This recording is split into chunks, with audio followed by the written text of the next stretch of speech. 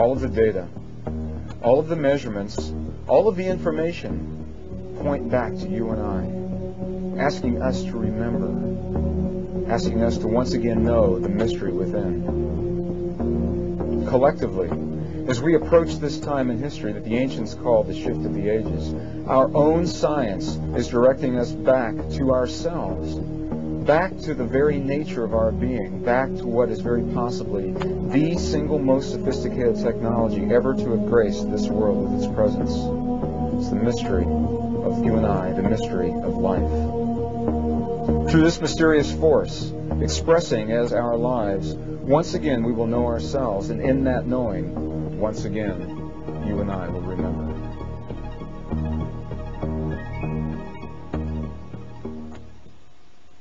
As I began putting this presentation together, it was so clear to me through my life experience and my life path that compassion would play such a key role in the unfolding of this information. Through my life experience, 2 near-death experiences in 1959, leading to a series of synchronistic experiences, sacred journeys all over the world, culminating in Mount Sinai in 1986, in early 1987. Compassion became to me the key to the graceful transition that we are asking ourselves to allow as we live these days of the shift of the ages. The ancients called the shift of the ages. In looking for an image that to me conveys the feeling of compassion, I came across this image, the image of Archangel Michael, from an artist, a very good friend of mine, Cheryl Yambach Rose. She lives in the Mount Shasta area. She created this image the evening that the United States began bombing in the Gulf War. She went to bed that evening after turning off the television and seeing that we had, in fact, begun the bombing. And this vision came to Cheryl. It's a vision of Archangel Michael enveloping the earth in the power of his presence. And as you can see, he is in prayer over a very specific portion of the earth. This is over the Middle East where the conflict was occurring. And the entire earth is suspended over this cup, the chalice cup of Christ, the cup of transformation. And Cheryl had a prayer that came with a vision that evening. And to me, her prayer embodies the science of compassion.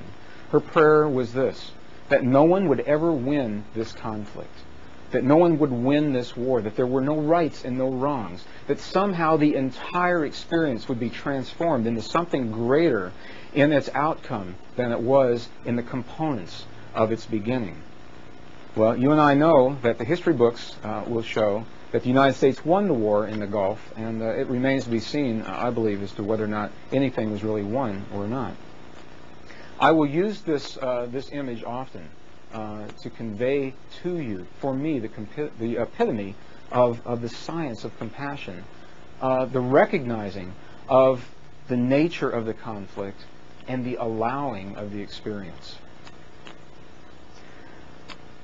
Within our modern culture, the 20th century idiom, our scientists are seeing events, unprecedented events, events that we have no reference points for at all, unfold before our eyes. We're seeing them on our Earth. We're seeing them far out beyond our Earth into interstellar space that surrounds our Earth. For example, in 1991, this is an image of the Milky Way galaxy, a spiral galaxy that we live in. Because we live within the Milky Way, we can actually photograph the actual Milky Way. This is a simulation of a similar galaxy. In the center of our Milky Way, the great central sun, as the ancients called it, there is a mysterious radiant source of information. Well, in 1991, scientists began to notice a new frequency, a new wavelength, a new band of light radiating, triggering from the center of this Milky Way, bathing the stars and the suns and the planets in a new light that had never been experienced before. What does this light mean? Why did it happen, and why is it happening now? As we look into our solar system, and you don't have to look very far, really, to see that our scientists and our researchers are spending a tremendous amount of time and money exploring throughout our solar system with the probes, the Magellan probe, that mapped over 90% of the surface of Venus. The Ulysses probe we'll speak about in just a minute, that is exploring the surface of the sun. the probe's Voyager that has traveled far beyond the edges, the outer reaches of our solar system. All these probes, the Viking probes in 1976, went to find life on Mars, biological life, never expecting to find archaeological evidence over 500,000 years old. Well, this information, this kind of information, our scientists have access to this information. There appears to be a discontinuity, a lack of continuity between the events as they see them unfold. Researchers believe that as they are witnessing these phenomena, that they are discrete, non-related phenomenon. Let's go into some of these. Let's look at some of this phenomenon as we delve into this information. And begin with the sun. Our sun, the radiant ball of light that we call our sun, is undergoing a tremendous change that began in the mid to late 1980s. What we began to see was an increased number of solar flares, solar prominences, tremendous X-ray bursts, solar flares that traveled across 93 million miles of space and actually lapped against the atmosphere of the Earth, interrupting our magnetic fields and playing havoc with our, wreaking havoc with our weather patterns. Well, in 1994, our scientists, American scientists, built a craft, the Ulysses probe. And we sent that craft to the sun to investigate further, to see what's really happening here on the sun. The first thing that they did was they traveled to the south pole of the sun to measure the magnetic fields. Now, we've measured these magnetic fields from the Earth in the past, and we've always believed that the sun, in fact, has a polarity in the magnetic field. And what we discovered in late December of 1994 was that as the Ulysses craft began measuring the polarity of the south pole of the sun, the readings were much lower than had been expected. The scientists said, well, that's interesting. Let's go to the equator and see what's happening at the equator.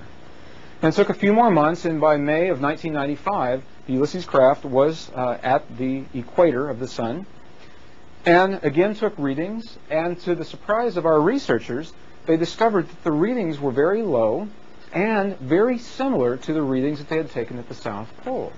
So they said, well, let's go to the North Pole and see what's happening. So the Ulysses craft then traveled to the North Pole, we consider to be the North Pole of the sun. And what they discovered was this, that the readings from the North Pole, the South Pole, and the equator were very, very similar. There was not much differentiation between North and South Pole. And what scientists are actually saying now is that the sun has lost its polarity. The sun has lost the magnetic fields, the polarity of those magnetic fields, and has moved to what is called a steady state magnetic field. And that field is decreasing rapidly. Now, that will be important in just a moment. So I'll ask you to remember, to hold this thought, that the sun is losing magnetics, losing its intensity of magnetics very quickly. And we'll come back to that in just a few minutes. Jupiter, oh, a beautiful planet. I love to see these images, these computer-enhanced images taken from several different craft. The storm, this red eye that we see on Jupiter, this storm, apparently unlike any storm we've ever seen on Earth, because this storm was first recorded over 3,000 years ago by Chinese astronomers. And it has been continuously raging in the atmosphere of Jupiter for approximately 3,000 years. Well, as you can see, this storm, the giant red eye in this storm, has a rotational component. You can see that there's a feel of a rotation on that component, or a rotational component on this storm. For over 3,000 years, astronomers have seen that rotation in a very specific direction. Something interesting happened in 1986, 1987, synchronistically perhaps, just about the same time that the sun began going through its changes with the increase in the solar flares and the X-ray bursts. This giant storm began to rotate in the opposite direction and continues to do so today. What would cause a rotation, a shift in an atmospheric phenomenon that has been constant for at least 3,000 years? What would cause that?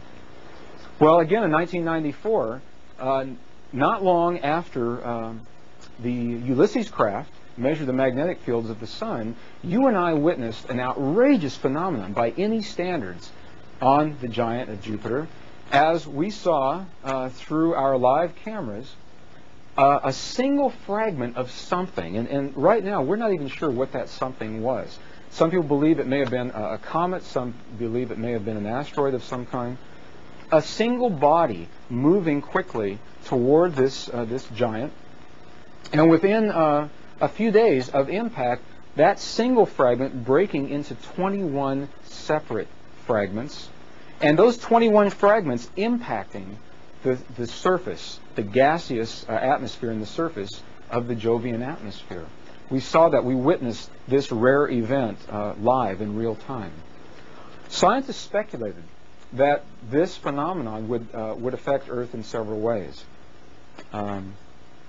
They speculated that, first of all, that the water vapor in Earth's atmosphere would be affected, and that it would rearrange that water vapor, shifting the weather patterns on the Earth. And that's precisely what happened. We've seen that. We're still seeing the effects from that. Scientists also speculated that the magnetic fields of the Earth may, in fact, be impacted by the shock waves. Every time one of these fragments struck the Jovian atmosphere, a shock wave traveled across interstellar space, essentially striking Earth each time one of these fragments struck Jupiter. 21 fragments struck Jupiter. Earth was hit 21 times by 21 wave fronts within rapid succession. The magnetic field, why you care what these phenomena mean to you, to your emotional state of being, to your feeling world, to the relationships, the interpersonal relationships, to the genetic makeup of your being. As this similar as this information may appear, the reality is that all the phenomena that we are speaking of now are directly related and in support of a process. And is a process that you are living in your world, in your lives, in your bodies in this moment. And all of these phenomena, I believe, are byproducts of a much greater phenomenon that is occurring within here. That's where we'll be going with this for the next couple of hours. The shock waves in Jupiter. This is a computer-enhanced image of one of the shock waves from the point of impact. And you can see the wave radiating out through the Jovian atmosphere, through the gases of the atmosphere. And then on into, across space, into the proximity of the Earth. The planets in the outer reaches of our solar system, there is a phenomenon, there's a mystery that's unfolding with our Earth scientists right now. In the past, up until the present time, we have always believed that the planets in our solar system were heated through the radiant heating process of our sun, our local star, radiating heat through tremendous expanses, vast expanses of space. Well, there's an interesting phenomenon that's happening now in that our sun is cooling. It's actually cooling down. Another part of the phenomenon that the Ulysses craft is investigating. And while the sun is cooling, the planets, and especially the planets in the outer reaches of our solar system, are heating up. There is a heat that is coming from an internal source that is not well understood in the past. In these planets, the mystery is, where's that heat coming from? Why are these planets heating up now? If it's not coming from the radiant heat of the sun, what is generating the heat within these planets?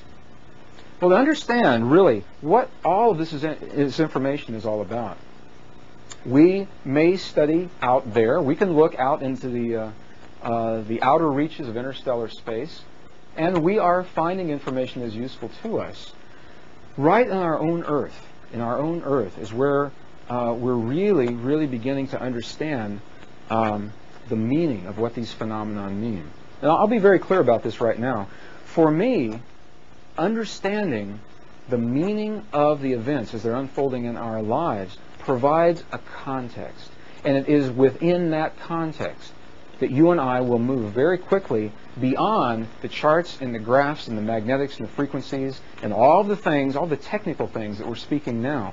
We'll move beyond that into the very real, the very feeling, the very emotional world of our day-to-day lives and our relationships, and why those patterns, why the patterns of relationship are shifting so quickly right now, and what that means to the genetic makeup of our bodies as we approach this time that the ancients called the shift of the ages.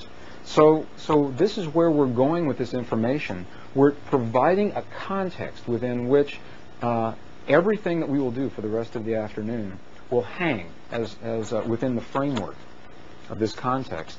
As we look at the Earth, we are seeing unprecedented phenomena unfolding throughout the systems of energy that allow Earth to be Earth.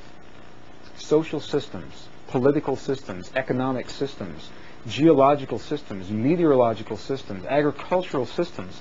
As different as they all seem, they are simply patterns of energy, patterns of information that are bound together, held in place through common threads of vibratory experience.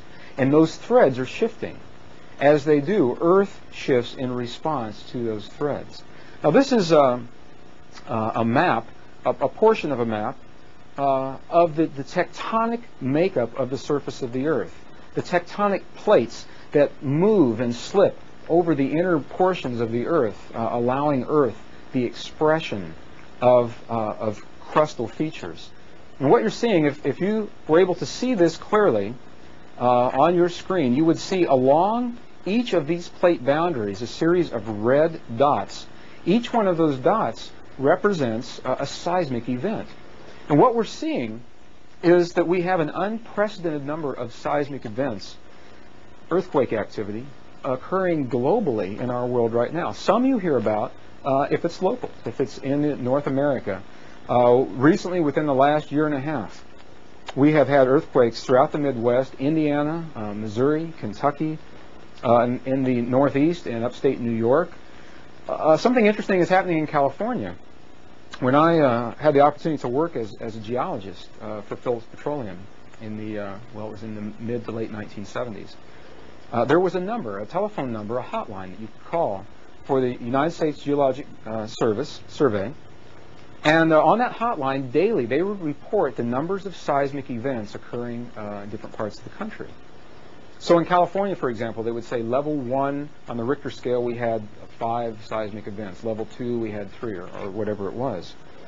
Well, recently, USGS has had to stop that service for level 1, level 2, and level 3 events because there are so many of them, they cannot discern where one ends and another begins. It sounds to the researchers, it sounds like one continuous rumble under the surface of the Earth with not much break in between. That's the good news. What that means is that the crustal pressures are being relieved gradually as we would choose for them to be without much notice. We've never seen this happen before. Other parts of the world, in Japan in 1994, there was an event, a phenomenon. Through geologic standards, it's outrageous. If you weren't following the tech journals, you probably did not see much of this piece of information. In late 1994, there were a series of earthquakes in southern Japan, which is not unusual in and of itself. What was unusual was the number and the severity. Instead of having 1 or 2 or 3 or 5 or 10 or 30 or 40 or 60, there were over 70 consecutive sequential seismic events that happened in Japan in December of 1994, and they were non-related. It wasn't like one was triggering another, was triggering another, was triggering another. They were independent, non-related events. We saw something very similar in Southern California not long ago, actually on my birthday, on June 28th, in Southern California, when 2 independent, simultaneous earthquakes were triggered at precisely the same time. Up until that time, researchers had never seen a phenomenon like that before. It had always been one triggering another. 2 of them happening at the same time within just a short distance of one another. So we're seeing unprecedented numbers and degrees of seismic activity all over the world. In Bolivia in 1994, I was in Peru with a group. We had were completing a sacred journey through Lake Titicaca. And we were actually on the water in the lake when just across the Bolivian border there was an earthquake with an epicenter 400 miles beneath the surface of our planet. 400 miles. We didn't feel that earthquake, and we were just a few miles away in the water. Where they felt that earthquake was in North America, in Toronto and in Denver, Toronto, Canada, and Denver, Colorado. And researchers said, why? Why didn't the people in Peru feel that earthquake? And the reason is, and what they now know, is that that earthquake was showing us something about the interior of our Earth that was very different from what we had believed in the past was the true nature of the interior of our Earth. Even if you're not aware of any of the other events we're speaking about, you do not have to look very far to see nearly every major publication within the last few years has either developed a special issue or devoted a large portion of a regular issue to unusual phenomenon. Time magazine did a beautiful expose on the vanishing of the ozone layers. What this article is actually saying, it was in part a research project through NASA. What they discovered was that the ozone was disappearing much more rapidly than they had ever suspected. And even before the research was finished, Time went to press with this article, a fascinating article, and I'll share some perspectives with you on why this may not be such a bad thing that's happening. It's a little bit different viewpoint of what's happening with here with the ozone. Scientific American, Science News, all of them are talking to science and tech journals about global patterns of weather changing. Some say that we're warming up, the greenhouse effect. Some say that we're cooling down, moving into a new ice age. Which is it, one or the other? The new diseases, the new viruses.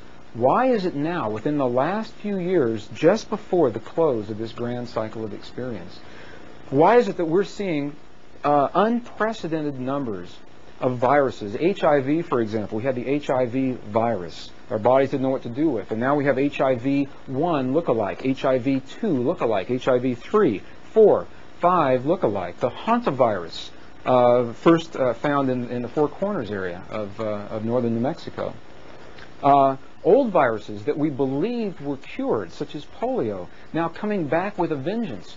The antibiotics and the materials that we developed, the chemicals that we developed, we believe to cure these viruses. The viruses like them now. They're coming back, and they're coming back with a vengeance. Why is this happening? Why is it happening now? What does it mean to you? What does it have to do with everything else that we're talking about here? Planets heating up in our solar system, unprecedented numbers of earthquakes in our planet. Well, in addition to those phenomenon, we have some even more beautiful phenomenon, I believe, and pretty outrageous at the same time. Phenomenon to look at, crop circles. Crop circles first appeared in numbers, in large numbers, mid-1970s, 75, 76, right around in there. And for those of you that may not be familiar with the crop circles, I'll review them just briefly. They were simply circles, patterns, in cereal grain crops in nearly every crop-producing country in the world, where the stalks of grain in an authentic crop circle, where they are gently bent at a 51-degree angle. They are still alive. They still produce their fruit. They may still be harvested if they're done early enough in their season. Researchers have discovered that samples of grains taken from within the crop circles are very different from the control samples that are taken outside of the circle. For example, the crystalline structure is different within the circle than it is from outside the circle. Seeds that are grown from within samples taken from within this crop circle germinate very quickly. They bud very quickly, and they produce more berries per unit than those taken from outside of the circle. There certainly are crop circles and glyphs that are hoaxed, and they do not produce the same phenomenon. They are not gently bent at a 51-degree angle. The stalks are actually broken on those. So in the mid-1970s, we began to see an increasing number of, at first they were circles, and the researchers were quick to say they're either hoaxed or they're natural phenomenon. They're just wind whipping these crops into vortices. Well, we began to see things like this. And I put this slide in here so that you could see the detail, the interwoven nature of the stalks. It's pretty difficult to hoax something like this, and especially over glyphs that are 200 and 300 yards in diameter. An interesting side note, in 1994, for the first time, we've never found any animals that were caught up within any of these crop circles, probably because most animals, when they hear or sense whatever it is that's creating these circles, the animals run. Well, there is one particular animal that does just the opposite of that, and that is a porcupine. Porcupines, when they sense danger, they simply curl up into a ball and stay put until the danger has passed. Well, in 1994, for the first time in Canada, there were 2 porcupines whose quills were actually woven into the structure of the crop circle as it was unfolding. They were no longer living. They were very flat at that point, and their quills were very easily woven into the structure of this crop circle. To the best of my knowledge, that's the first time that that's happened. So we see these complex patterns that are very difficult to hoax.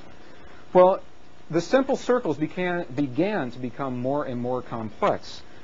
Each year, the number of circles would increase through the mid early 1990s, and each year there would be what was called a grand finale, the greatest, most complex, most beautiful crop circle of all. This particular image here is from 1993, I believe, and this is considered to be the grand finale of 1993. Well, the researchers that were saying we had a natural phenomenon of wind whipping these crops into vortices looked at this and they said, well, this is pretty complex. It looks very intentional. Maybe there's something else happening. In 1995, a body of information at a crop circle conference in England. And while we were there, crop circles were appearing at the rate of about 11 per day all around the area where we were at. The next slide that I'll show you is what I consider to be the grand finale of 1994. A beautiful image of a very powerful pattern in the science of sacred geometry. If you're familiar with sacred geometry, you know that this is called the seed of life, and that it is an integral component of a greater pattern called the flower of life.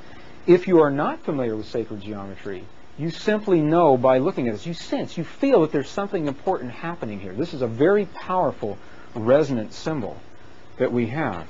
Well, 1995 crop season has just completed. We just got the slides back. I haven't really shown them to many people. And the next image that I have is, for me, one of the most interesting in 1995. And what you're seeing here, many researchers believe that we're seeing a model of our solar system. Here's the sun in the center. And just beyond the sun, you see Mercury in the orbit of Mercury, Venus in the orbit of Venus, the orbit of Earth, and there's no Earth in this orbit. And then Mars in the orbit of Mars, and the asteroid belt and its orbit, and we're not seeing anything beyond that. So many researchers, they believe that this is saying something very similar to what many of the crop circle messages have said, and that is simply that there is a change unfolding upon the earth, within the lives of the people upon the earth. I do not necessarily believe that this means Earth is disappearing. I believe that Earth, as we have always known Earth, is going through a tremendous transition and will probably never look the same following the transition as it did before that. I'm not intending to suggest here in this slide that there will be no Earth at all. Simply not the same Earth as we've seen before. Well, we're seeing these glyphs appear in many places, but some actually very unexpected places. The next slide that I'll show you is a slide that came to us from a little town known as Shaughnessy. And in Shaughnessy, what we see is the caption on the picture here. It says, they'd been seen before in Shaughnessy, but Doreen was still unprepared for the eerie rug circles that she was seeing in her living room. So maybe they are appearing in some other places. I don't know. Of course, this is ridiculous. And it's not that far from a phenomenon that is actually happening right now. I have not seen crop circles in people's carpets. I have seen actual photographs of glyphs that are appearing in places where there are no crops, and they use whatever media is there. In the ice, frozen rivers, lakes, and streams throughout the winter months in the Northwest, in the Minneapolis-St. Paul area, and all through the American desert Southwest. We're seeing those. The glyphs are not etched into the top of the ice or into the bottom. They're actually embedded in the inner layers of the ice, and they don't really last long. And even beyond that, for the first time this last year, 1995, I saw a phenomenon in northern New Mexico on a sandbar in the Rio Grande River. This image that I'm going to show you was taken from a balloonist who was at about 2,300 feet above the surface of the Earth. He lost air in his balloon quickly and dropped to about 200 feet. He believed that he was going to crash. And at 200 feet, he looked down onto this sandbar, and it happened to be on the day of the solstice, very close to high noon. And what he saw is this. You can see this spiral. This is a very, very particular, very specific kind of spiral that you will see often in the petroglyphs of the Southwest, in the traditions of the Hopi, the Navajo, many of the other indigenous people of that time. The spiral of time, the spiral of life. And the interesting thing about this and this particular spiral is that it didn't last long. It was gone within just a few hours of this sandbar. The water receded, the glyph was exposed, and then the glyph disappeared and the water covered it up again. So we're seeing a phenomenon that, if it is not new, has not been recorded much over the last few hundred years. All these things are happening now within the last few years of the close of this cycle, the close of this decade, this grand cycle of experience that began nearly 200,000 years ago. Why? What does it mean? What does it mean to you and I? Again, the continuity of the information and the context within which this information is offered are so important. One additional phenomenon that I'd like to speak about as we're moving into this information is something called the photon belt. There's a lot of information, a lot of books out now, and people are talking about the photon belt, what it means to us, what it means to our lives as we're witnessing this this phenomenon for which we have no reference point. We've never seen this happen before. Essentially what the photon belt is, in 1961, an astronomer named Robert Stanley began to detect particles of light, increased numbers of these particles in the atmosphere of the Earth. They were called photons.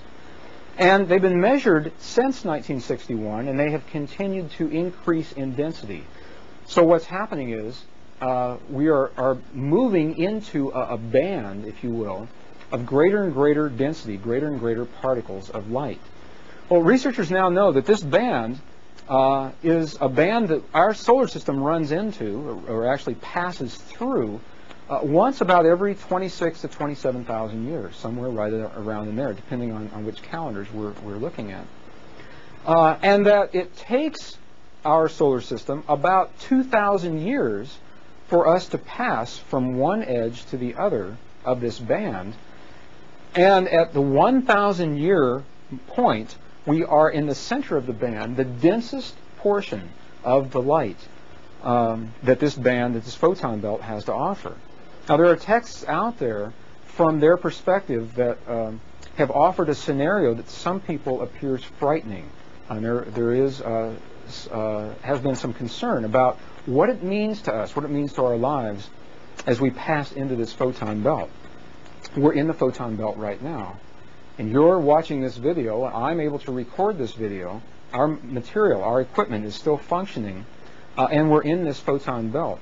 What I believe is happening is that the interpretation of our time, when we actually reach the midpoint of the photon belt, that time coincides very closely with a point in history that the ancients called the shift of the ages. And as we go through our magnetic models and the models of base resonant frequency of the Earth, you will see what those parameters mean to our lives, and you'll see how those parameters timed synchronistically with the moving into the center of the photon belt, how they provide a very different and unique experience for us. I believe that this is a very healthy and a very natural process that we are moving into. Is a process not to be feared, to be welcomed, as this photon belt is offering to you and I a reference signal, a reference frequency of light. And that will make more sense, and we'll refer back to this as we move through this body of information. The ancient calendars, almost universally, the ancient calendars point to this decade, to this time in history, as being unique not only in human history, as we have known it for the last 200,000 years or so, to Earth history, to geologic history as well. Almost universally, the calendars, the Chinese calendars, Tibetan calendars, the Mayan calendars, the Egyptian calendars, that were developed thousands of years ago, end in these days. They end in this time, and they all point to now as being a time that is very unique in history. This is an image of, it's taken from the wall of the Temple of Dendara in Egypt. And I know from where you are, it may not be clear what this image is. I'll give you a schematic next. I'll show you a schematic drawing so you can actually see what we're looking at. This is the original zodiac calendar from this temple wall. This is where the original patterns of the zodiac come from. This calendar, this Egyptian calendar, began nearly 39,000 years ago. Now, 39,000 years ago, this calendar was developed, and it ends now in these days. The Mayan calendar, by some estimates over 18,000 years old, points to now, to this time in history. Jose Arguez, in his book, The Mayan Factor, suspected that Mayan calendar measures something much more than time, in addition to the passing of linear time. What the Mayan calendar says is that time, as you and I have always known it, actually ended in July of 1992. And between July of 1992 and December of the year 2012, you and I are experiencing the interface, a transition point between two kinds of time as they are defined by the light received upon the earth, tying back to the photon belt.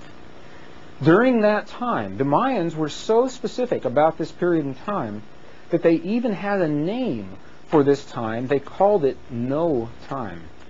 And they said those who would live this interface period between the time that's always been and the time that is yet to be, those who would live this time would be living the time of no time. And that it would take a very, very powerful being, a very special being, a being capable of remembering and focusing and holding the focus of the nature and the intent of their life purpose to live during this transition time. So the Mayan calendar, 18,000 years old, points to these days, to this time in history. Why are these calendars all pointing to now? What is the trigger that is allowing this shift, allowing a change of some kind to happen according to these calendars as we know them now? Well, to really understand what this process is all about, all of the phenomenon, all of the unprecedented and outrageous things that we're seeing happen for which there are no reference points, to really understand the continuity and the related nature of these events, I believe it is key to begin to view the earth through the eyes both of the ancient traditions and the language of our modern science. It's the marriage, the union of those traditions that allow us the understanding and the wisdom to move forward through this unprecedented time in history. So as we go to the earth, just for a few moments, this will look like maybe like Science 101, just for a couple of moments. I'll ask you to consider this. You may have done this experiment at some point when you were in school. If you didn't, you can do it at home on your own. You can go to any hardware store, take a bar of iron, and wrap a conductor around that iron, copper wire, a certain direction, and pass electricity through that wire in one direction. And what will happen is the iron bar develops a phenomenon known as polarity. It has a north and a south pole. Okay? When the electricity is shut off, the polarity goes away. It is the flow of electrons, now this is important, the flow of electrons in a circular fashion around the iron that produces the fields of the magnetics. Okay? Now, if you take that same iron bar with the same configuration and pass electricity in the opposite direction. Okay, so we're just passing electricity in the opposite direction. Electrons moving in the circular fashion around the iron in the opposite direction. We still have a north and a south pole. Look what's happened. The poles have reversed. What was once north becomes south, and what was once south becomes north. That concept is a beautiful metaphor for precisely what is happening on Earth in our world right now.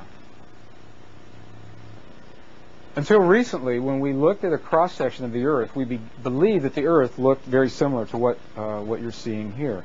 This is a cutaway diagram that was made back in the early 1990s, and we're seeing the crust as the blue portion, the thin layer of the crust on the Earth, the thicker mantle, and the yellow and the red, the outer and the inner cores of the Earth.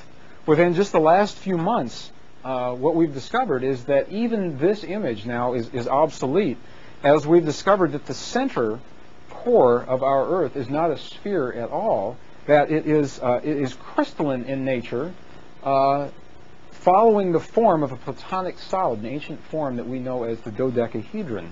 It is approximately 98% iron.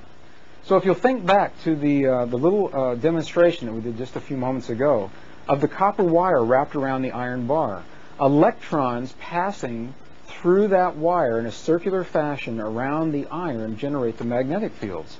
Well, when I was studying geology to become a geologist back in late 1970s, one of the big mysteries was, where do these magnetic fields come from on the Earth? We knew they were there. Where did they come from? What the ancient texts have told us, and what we now know, have been able to demonstrate the same metaphor as the electrons passing around the copper wire and the iron bar. Earth rotates. If you look at a model of the Earth, here's our Earth. Earth rotates about an axis.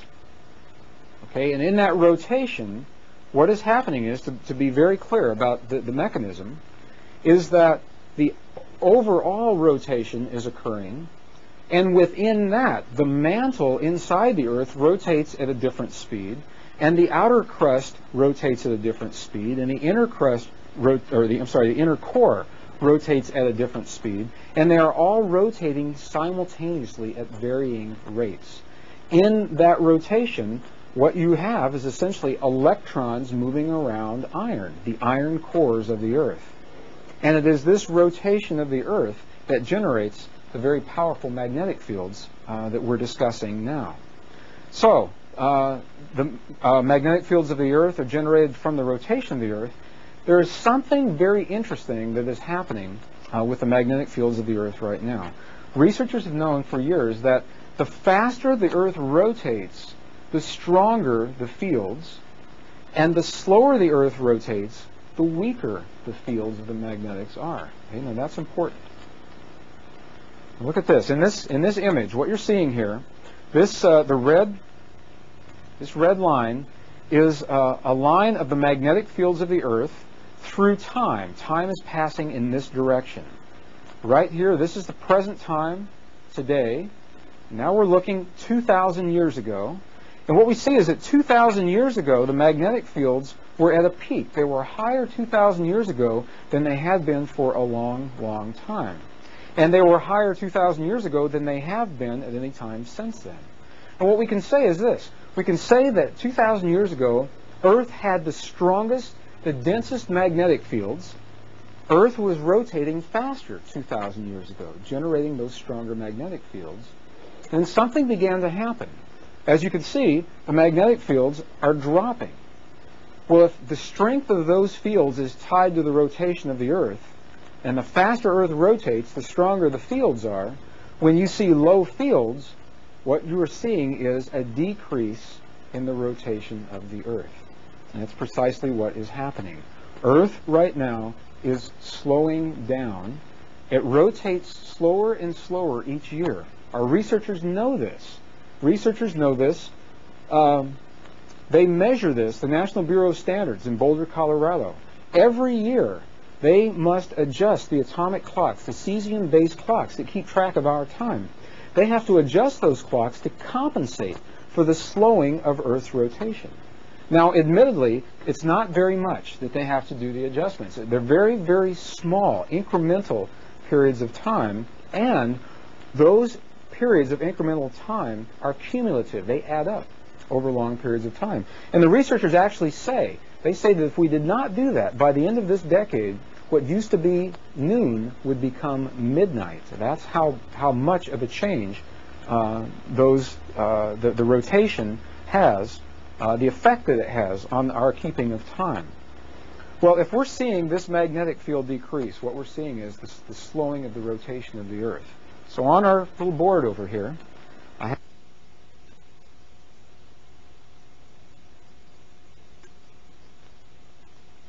you see this red line represents the intensity of the magnetic fields of the Earth as time increases in this direction.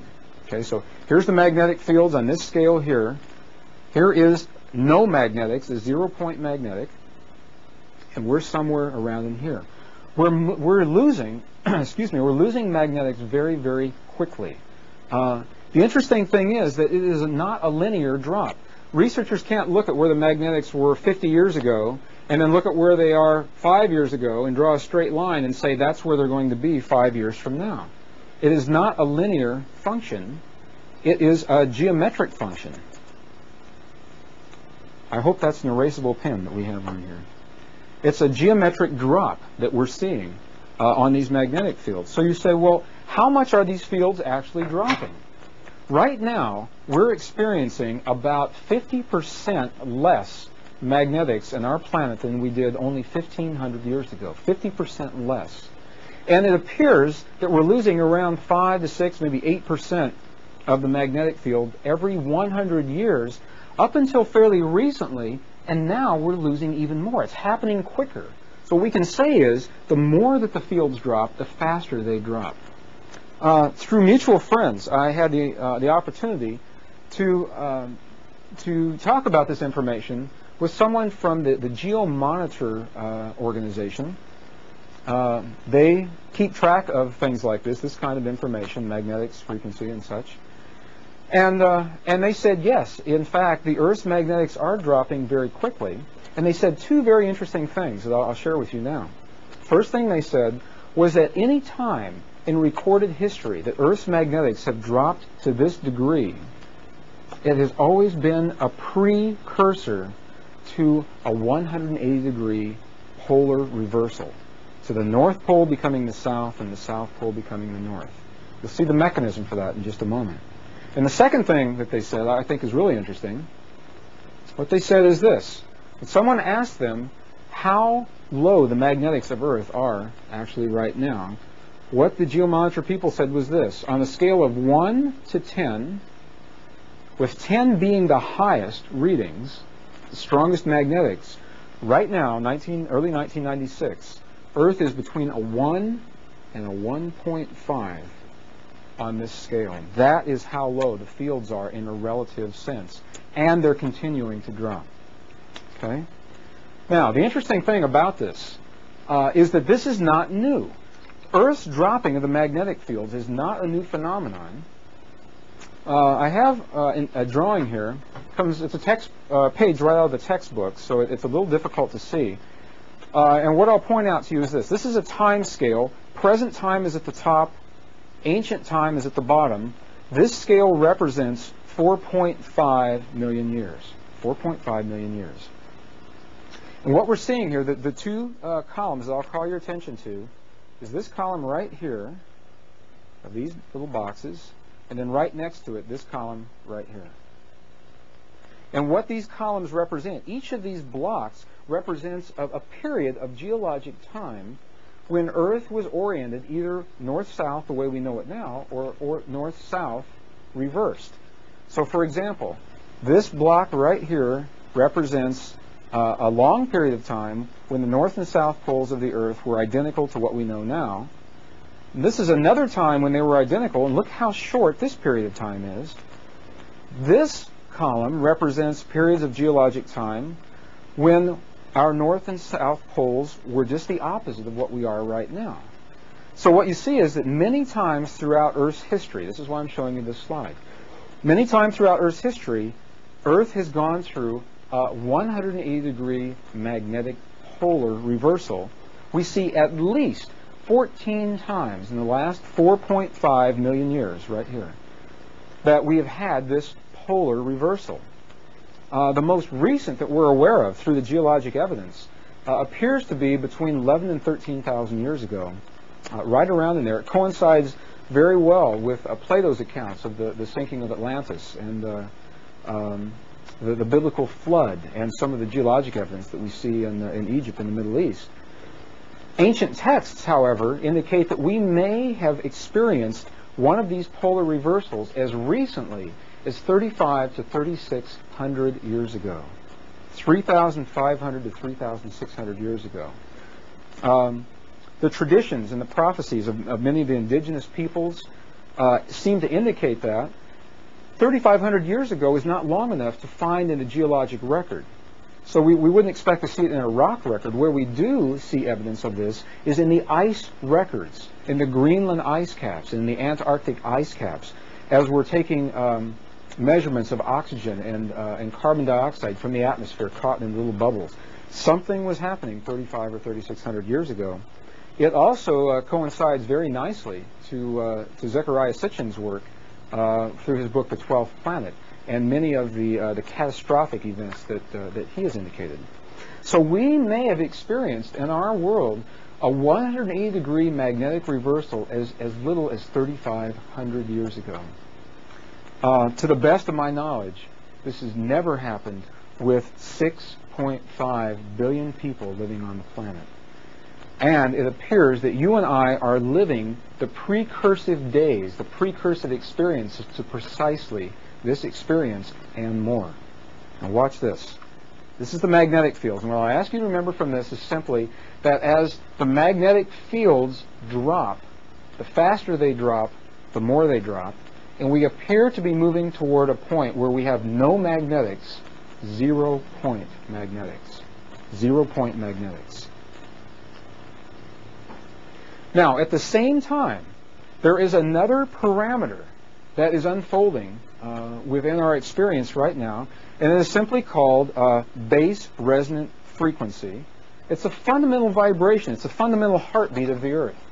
Every time the Earth pulses, every 1 second of our experience, when the Earth pulses electromagnetically, that pulse traditionally, historically, has been a certain number of beats per second, or cycles per second, or hertz, as the term is called. Traditionally, that number has been about 7.8.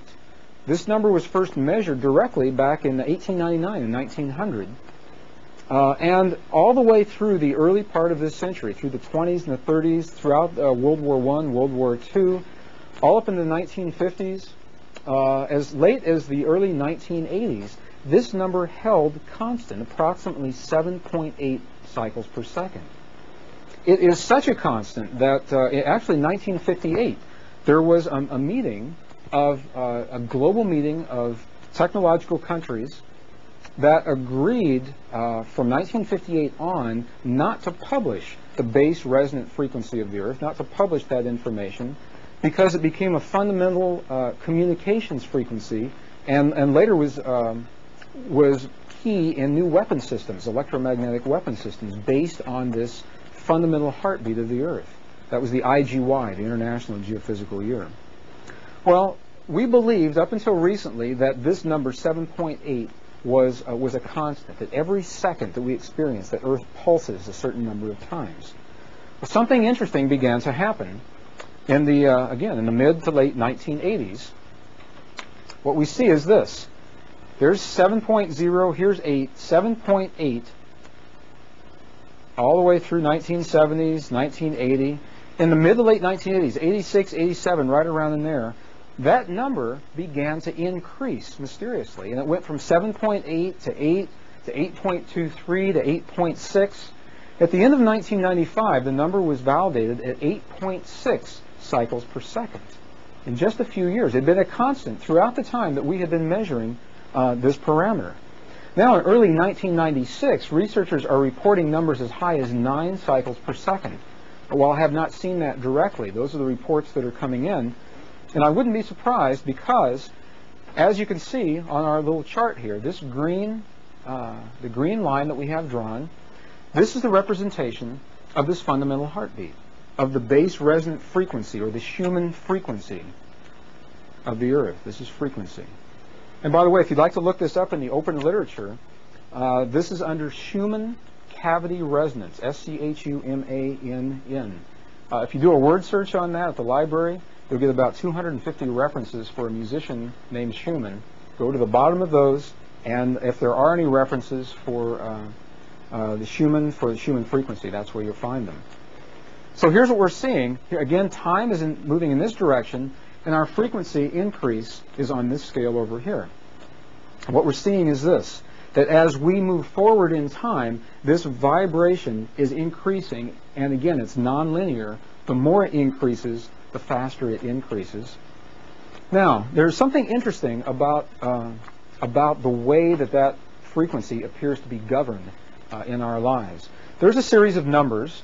If you've studied the science of sacred geometry, I know you're very familiar with these numbers. If you've been to any of our workshops, you've seen them.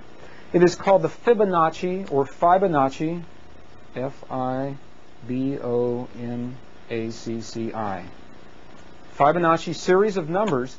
It is a sequence that begins like this. These are the first 12 elements of the sequence. 1, 1, 2, 3, 5, 8, 8. Vibration is increasing, and again, it's nonlinear. The more it increases, the faster it increases. Now, there's something interesting about the way that frequency appears to be governed in our lives. There's a series of numbers.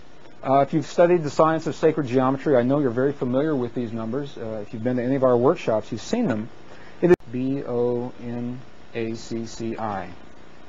Fibonacci series of numbers. It is a sequence that begins like this. These are the first 12 elements of the sequence. 1, 1, 2, 3, 5, 8, 8, 13, 21, 34, 55, 89, 144. Any element is derived by taking the sum of the previous two elements. 1 plus 1 are 2, 2 plus 1 are 3, 3 plus 2 are 5. This is a key, a fundamental code in governing the way that life expresses in our world. In your body, for example, if you're to measure the tip of any finger in your hand to that first joint, you will get a number, and so will the person sitting next to you. And if you take from that tip to the next joint, you'll get another number, and so will the person next to you. And the numbers will all be different. If you divide one number into the next, if you divide the big number into the little number, what you will get, even though the numbers are all different, the ratio between the two numbers will be the same. It happens with this series of numbers. If you divide 8 into 5 or 3 into 2, and that ratio looks like this, 0.618. We call it the golden ratio, the golden mean. It appears to be such a powerful series of numbers, governing not only the proportions of the human body and the way our eyes are set in our head, and the heights of our ears, and where our nose is from the top of our lips, how large our lungs are, where the navel is in proportion to the rest of the body, how a finger knows to be a little finger instead of a thumb or an index finger.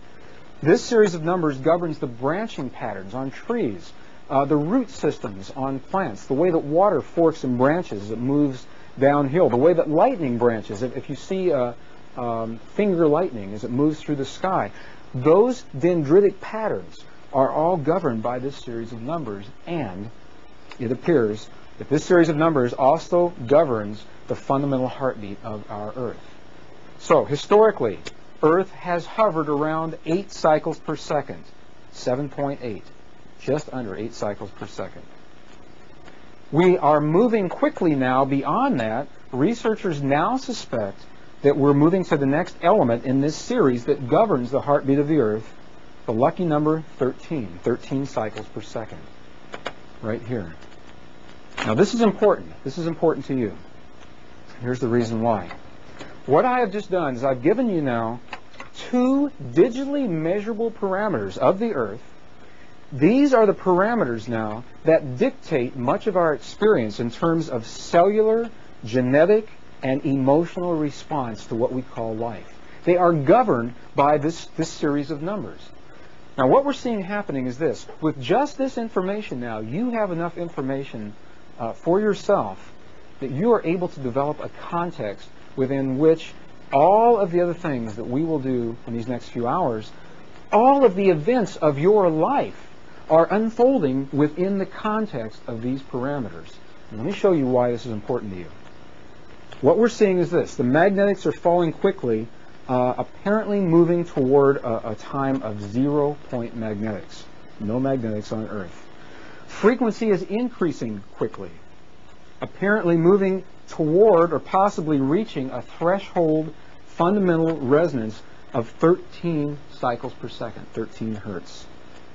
The day that that happens, the day that these two parameters become very, very close, possibly meeting, that point, that innocent-looking little point right there, that's the day that every belief system that I'm aware of, that I've ever studied, every religion, all of the sacred orders and the mystery schools and the sacred sects, the sect of the Rosicrucians, the sect of the Red Hand, the Amethystine orders, the Emerald orders, the Order of the Holy Grail, the Melchizedek orders, the Essene traditions, the Egyptian mystery schools, the Peruvian mystery schools. They are all, the Christian traditions, they are all based upon the ideas and the concepts of what you and I must do in our lives to prepare our bodies and our emotions to gracefully allow us to transition through this day in human history that the ancients called the shift of the ages. And I'll call it the shift from this point forward. That's what this point is all about. Some people call this the New Age. From this point forward, that is the time that they will reference as the New Age. Some people call this the Christing process, the Christing of Earth. There's so many terms out there that were meaningless, I thought I would just add one more to it and call it 0 point. 0 point experience. From the Hopi tradition, the Hopis say that we have lived in 5 previous worlds, this being the 5th that we're in right now, and that in each of these worlds there has come a time when our mind and our heart has become so separate, the connection, the relationship between our minds and our hearts have become so dissonant that there was no way to find the healing, and Earth goes through a time of purification to allow that healing process again. So from the Hopi perspective, we are now approaching the time of the 6th world of the Hopi. Other indigenous people say that we've lived in a dream for thousands of years, and that when we go to sleep at night, we live a dream within a dream, and that on this day, our dream changes. It's a new dream from that point forward. This point provides the context within which all the rest of the information will unfold as we go through these next few hours, this 0 point. Now, let's summarize what we've just done here, because we covered a lot of information in just a few seconds, a few moments of time. What we see is this. This is our Earth, a schematic, a cross-section schematic of the Earth. And the Earth rotates about an iron core. As Earth rotates, and remember, it's not only the Earth as we see it externally, it's all of the inner cores are rotating at the same time. As the Earth rotates around these cores, it generates magnetic fields. Okay? The faster the Earth rotates, the denser, the stronger the fields. The slower it rotates, the weaker the fields. Well, Earth is in the process right now. Our rotation is slowing down. Earth is slowing down. And as it does so, these fields become weaker and weaker until the point that the fields collapse to 0. Okay? Now, I have to tell you, as a geologist, an ex-geologist, this, to me, is an outrageous thing for me to say to you. When I first began to understand this, I said, there is no way. And this little voice in my head would say, way. And I'd say, no way. And it would say, way. Because it has happened before. And now, as we're able to go back into the history, the written text and the non-written text, the geologic texts of our world, we see very clear evidence that this, in fact, has happened. That Earth, every once in a while, slows a rotation to a point where there is a rest period. There is no rotation. And it rests for a brief period of time and begins to increase the rotation again. And as it does so, it rotates in the opposite direction. And again, as a geologist, when I first began to understand that, I said, that's just outrageous. And the more I researched, the more I read, the more I went back and looked at the ancient texts, we see that it, in fact, has happened at least once that we're able to record, we're able to discern in recorded history. When I was in school, I was taught that if Earth ever stopped rotating, there would be no gravity. And I get that question all the time. People say, well, what about gravity? If there's no rotation, does that mean everything flies off the planet? And I remember there were textbooks when I was in school that showed just that. They said if ever Earth would stop rotating, everybody would fly off. And they had these pictures of people that were that were like this. Everybody was having a bad hair day, the day that the Earth stops rotating. And we now know that that is simply not the case. That Earth's gravity is not a function of the rotation. Without rotation at all, Earth still has gravity. When we send astronauts into space, and they are weightless in space, and we propel their craft in a rotational fashion so that they are able to stay on the sides of their capsule, that's not really gravity. What that is a centrifugal force that is throwing everything out to the sides of the craft so that they are able to simulate gravity. That is not true gravity. So what I'm saying to you is that whether Earth rotates or not is irrelevant in terms of the gravity of the Earth. We have records. If this were to happen in recorded human history, I would certainly expect that it would have been, someone would have noticed it and we would see it in our texts. And in fact, we do. We have at least one time, about 3,500 years ago, there's that number again. Now think about this. If Earth were ever to stop rotating on its axis, come to a rest, some portion of the Earth toward the sun would become very warm, and another portion would probably be very cool during the time that the rotation stopped. And that's precisely what we see in these texts. We see recorded in the Peruvian texts the long night that lasted almost 3 days, and at the same time, on the other side of the Earth, right here in the Middle East, what we see are the biblical records of a long day that was over 20 hours long. The Hopi record a day where the sun rose twice in the same day. Now think about that. They call it the long day, where the sun rose once in the east and rose once in the west and set in the east, and later that day, the long day, 20 hours later, rose again in the east and set in the west, as it continues to do today. So it may be that we have very good records, if we have the wisdom to recognize them, of exactly this process happening at least once at some point in recorded Earth history. This time that we're talking about, the shift of the ages, you now have the parameters that are defining what this time means to us now. You and I probably are living the days, the precursive days, toward an event very similar to something like this. And the reality is that those inner cores will probably stop rotating long before the outer cores do, and you and I may not recognize this rotational shift quite the same way that we would expect to day in and day out in the normal sequence of our lives. And you'll understand, and I will explain that much better as we go through this information. This is such a powerful body of information to understand and to recognize what these parameters mean in our lives. But we're going to come back to our drawings here in just a few moments. What I'll ask you to do is to simply remember this process of decreasing magnetics and increasing frequency. Hold that thought just for a moment. I have another drawing here. This is what's called, it's a very simple phase diagram for you engineers. It's a phase diagram. I chose water, H2O, showing the different ways that water may express itself under different conditions. And you know these conditions, and that's why I chose this, so you could see these.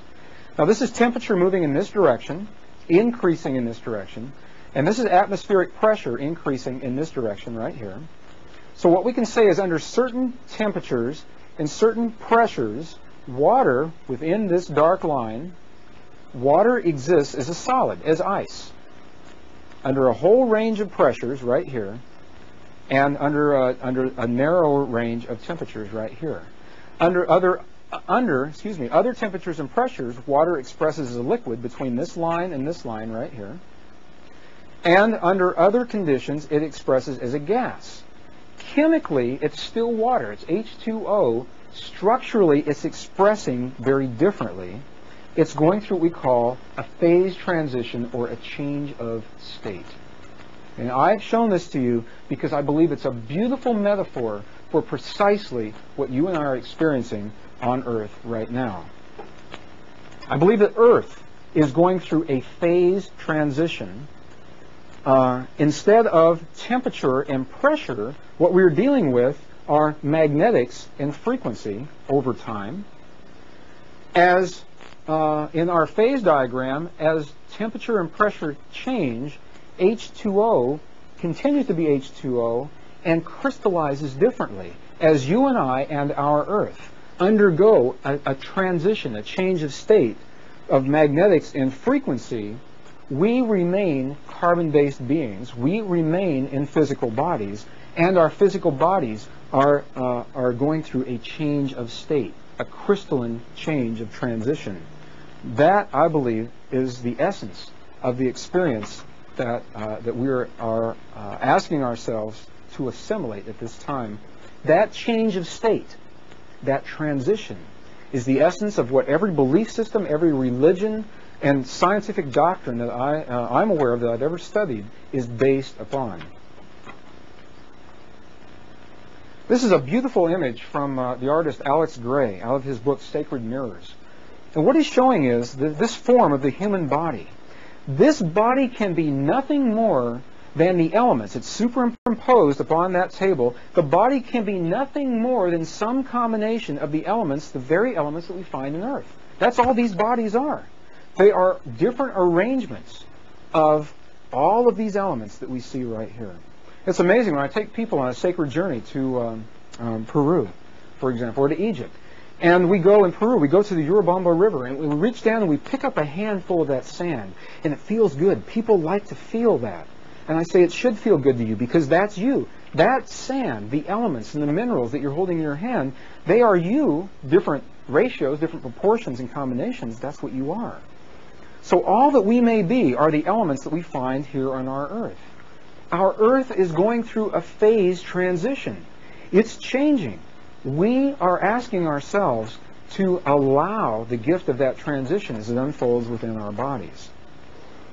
This image, this particular image I chose, it's a beautiful image out of the first page of the Tibetan Book of the Dead and the Living, as it's now being called. And what you're seeing is in the center is an image of Buddha expressed as a being, and leading up to, these are all these concentric circles, are all the experiences that a human must move through to achieve this Buddha state. Now the interesting thing is this, that Buddha is shown in the Buddha state, and look at this, all the experiences are given to us as vibratory codes, patterns of vibration that must be achieved before we reach this state. That'll be important in just a moment. I'm going to show you so that you may see with your own eyes the relationship between vibration and matter and the way that matter expresses within given parameters, within a given environment. Now, another reason I showed you this image is because in the traditional Tibetan scriptures, if I may use that term, there is a path that is outlined. It is a path of choice where somewhere in the life of a human, a mysterious force that we call the soul may have the opportunity to leave the physical body, as we've just defined it, and transition to another state of experience. We call that transition death. And the Tibetan book of the Living and the Dead go into tremendous details about coaching the soul through the transition of that death. So this is the Tibetan tradition. The Egyptian tradition shows something very similar. This is an image of the goddess Nut. Step back so you can see. This is the head of Nut. This is Nut's body. If you could see her feet and the rest of her body on the other side, what you would see is that the sun, the red dots of the sun, are birthed through the womb of Nut and go through the world of men, daylight, until they reach the other side, and Nut swallows the sun again, and we go into darkness, and the sun passes through her body and completes the cycle over and over again. Through this tradition, this is a code that was left in the mystery schools in the Egyptian temples. We live this cycle of light and dark in every breath that we inhale and exhale, in every day of our lives as those days pass through our lives. And they also make a distinction that at some point within the lifetime of each human, we will have the opportunity to make this transition where the life force or the soul leaves the body. The body returns to those elements that it came from, just like you saw in Alex Gray's drawing, and the soul moves on into a new expression of itself, a very different experience. Okay? This is another image now, a very similar image in the Christian traditions, the Christian mystery schools, showing the same thing, showing the distinction between a dark world below, a lighter world in heaven, and a time in between those worlds, the time of our lives right now, as we walk in between these worlds. And the distinction is made between the time that we are here, and to get to either here or here, the soul leaves the body. Okay, now I'm making that distinction because it is a path. The opportunity for the soul to leave the body and to transition into a higher form of experience is a path. It is not the only path. Okay? So I'm going to make a distinction between the Egyptian, the Tibetan, and the traditional Christian traditions. And the mystery schools are saying something very different. Between these traditions and the mystery schools, as we'll show them to you. So again, this is one of Alex Gray's beautiful drawings. This is a beautiful image of that moment where the soul transitions from the physical body. The physical body is left to deteriorate. It is the vibratory pattern of the soul, the will, that holds these elements together, allowing this body to be what the body is. So, through those traditions, what we are conditioned to believe is at some point in our lives, the essence of our being transitions from the physical body into another form of experience existence, and this body returns to the elements from which it was borrowed, back to the earth, ashes to ashes, dust to dust. That is a path. That is our conditioning in the Western world, and that is a choice. And now I'm going to draw a distinction and show you the choice and what that choice means in terms of all of the technical things that we have been discussing here in the last few minutes. Through the mystery schools, we are given another path, another opportunity for the body to express differently through life. These are, I just took some random passages out of ancient and sacred texts from the mystery schools, just to give you some idea of why context is so important. I'm going to read some of these to you. You may not be able to read them well on your own screen. I'll read them to you, and bear in mind that without context, what we're reading here makes very little sense to any of us. Our biblical texts say this. They say, "Lo, I tell you a mystery. In those days," they're talking about the shift of the ages. "In those days we shall not all sleep. We shall all be changed in a moment, in the twinkling of an eye." Now what does that mean? What does that mean, that change? Without context, it doesn't make much sense at all. The Emerald Tablets of Thoth. A fascinating body of information. It's not channeled. It was actually written and recorded approximately 13,000 years ago. It's actually pre-Egyptian texts. This book, the Emerald Tablets, became, and it remains today, essentially the Bible of the Freemasons, the Masonic traditions, the homeopathic sciences, as above, so below, and like treats like. Those all come from this text of Thoth, the Egyptian master in the Emerald Tablets. And look what Thoth says. He says that human, not making a distinction between male and female, but the form of man is in the process of changing to forms of light that are not of this world. Now, we hear that all the time today from all the channel material and all the books and the workshops that are out there. 13,000 years ago, 5,000 years ago, this is a pretty outrageous thing for anyone to say, that we were changing into forms of light. Now, two passages from the Book of Mormon. These are a couple of my favorites. It says that in those days, in the days of the shift of the ages, that you shall never endure the pains of death when I come in my glory. Speaking of the universal reference beings, ye shall be changed in the twinkling of an eye from mortality to immortality. And it goes on to say that it is in our bodies that we will see our Creator, in our bodies that we'll see God. Now, this has absolutely nothing to do with religion, although it is taken from what may be considered religious texts. This is ancient information of a phase transition within the human body, information that was left to us that does not make a lot of sense in the past without the context within which to frame this transition. The ancient Essenes, I identify very closely with the traditions of the Essenes. The Essenes were a sect of individuals who separated themselves from others of their time so that they could live their traditions and their belief systems in the way that they felt was appropriate. And in the Essene traditions, we're given a much different story in terms of our history, our purpose, our lives in this world, and this phase transition that Earth and our bodies are going through in this moment. We'll give that transition a name in just a few minutes. So through the Essene traditions, much of this information, many of these traditions are found in the scrolls that were found in the Qumran area around the Dead Sea. They became known as the Dead Sea Scrolls. They're certainly not limited to the Dead Sea Scrolls. We see the Essene traditions throughout the Tibetan texts, throughout the Egyptian texts, in the Ethiopian traditions, in the Armenian traditions. They are scattered throughout our ancient texts if we have the wisdom to see them. And there is a universal thread that runs through those traditions. Okay.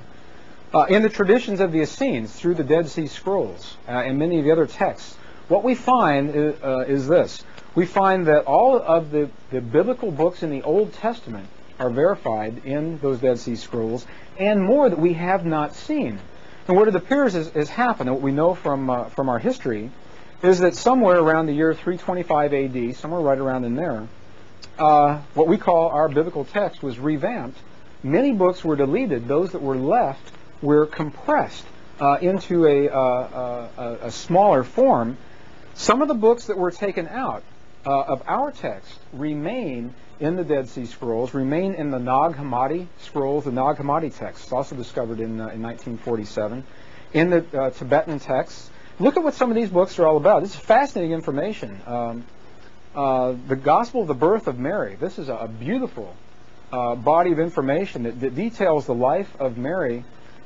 Mary's mother, for example, 81 years old when she gave birth to the Virgin Mary, the mother of Jesus. And Mary's mother had been barren for those 81 years, had never given birth to anyone else.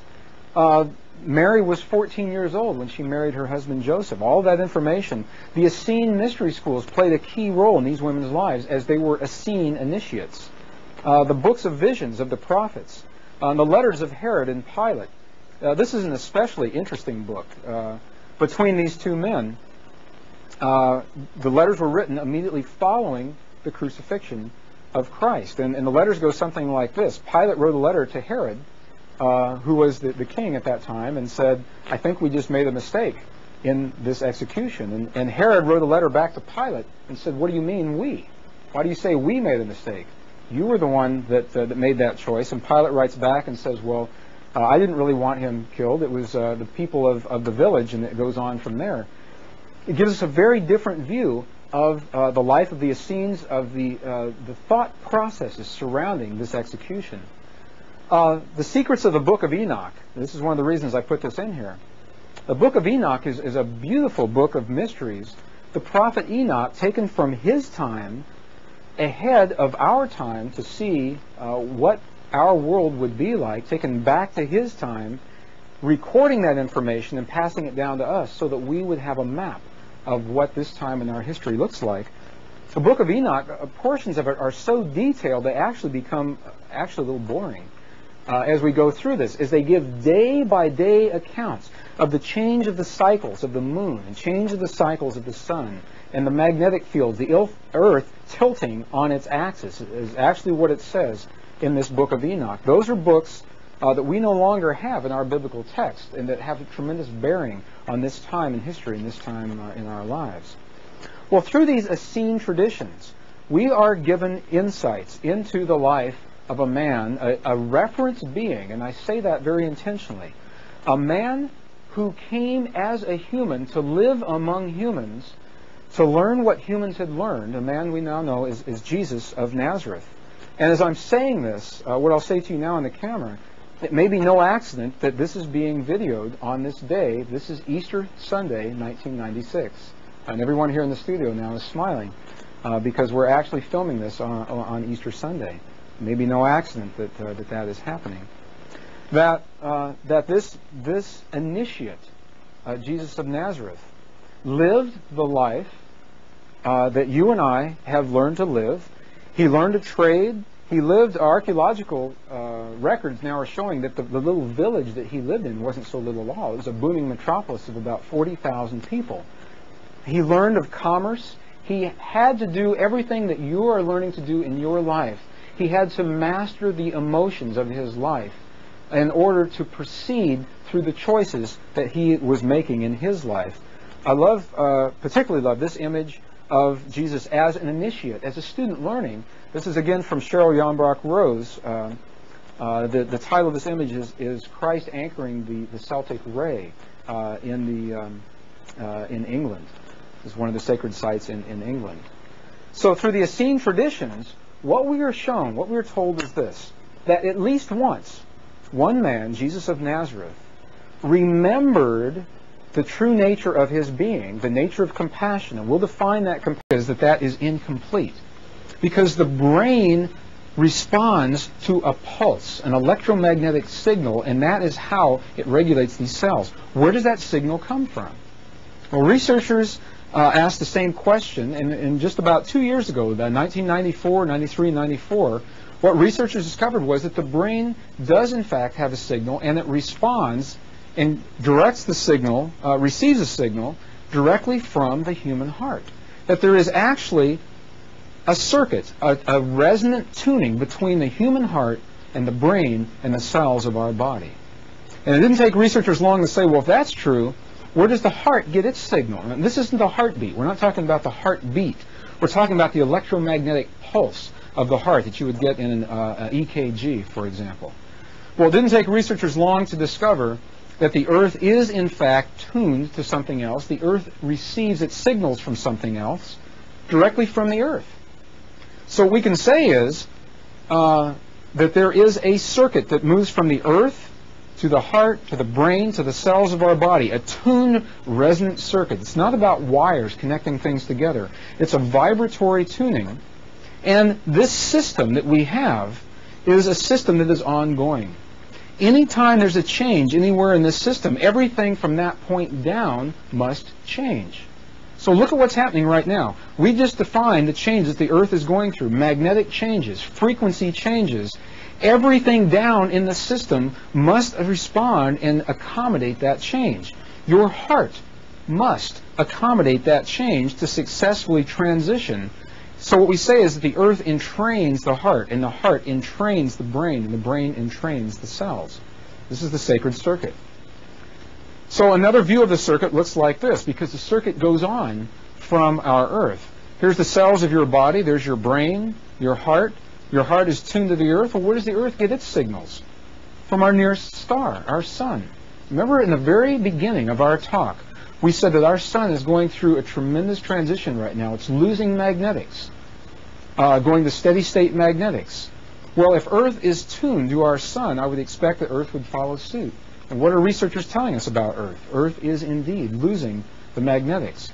Our star is tuned to something, whatever that energy source is, at the center of our Milky Way. The very first slide, second slide. We saw that at that center, the great central sun, as the ancients called it, the center of the Milky Way. That signal changed in 1991. We began to pick up a new signal that is cascading down through this resonant circuit.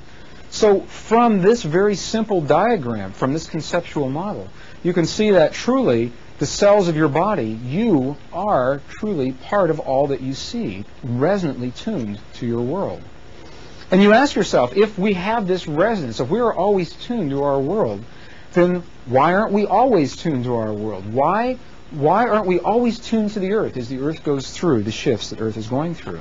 And a very good question, and that is it's the crux of where we go from this point forward. Because you and I have the luxury, we have the opportunity of emotion in our lives, and different components of emotion either enable or disable or impede the body's ability to maintain its tuning to the earth. Fear. Fear is a powerful ally in the experience of human expression. Fear is also a very powerful discordant frequency that disallows the tuning of the human body to the earth. And fear in our culture, fear has many masks. Now here is our tuned resonance circuit again. Here's the cells, the brain, the heart, the earth. Traditionally, now admittedly this is changing right now within the last few years. Traditionally this is what we've done. Between our heart and our brain, we have cut ourselves off. We've separated mind knowing from heart knowing in our world. And the ancients have told us, the indigenous peoples have said for years, love your earth, love your home. That's the key to harmony in your world. To a 20th century male-oriented, schematically diagrammed Western technological society, that doesn't mean much when you say love your earth. Now, as we're able to establish this resonant relationship, we know what that's saying. And the same thing happens between the heart and the brain. Historically, we have cut ourselves off from our planet and from our brain simply through our life patterns and choices of lifestyle and the way that we've chosen to live. And that is changing now as we remember, as we heal this circuit, we heal the process. Fear is the only pattern that I'm aware of, the interference pattern that prevents whole earth, heart, brain, cell resonance. And in our culture, fear has many masks.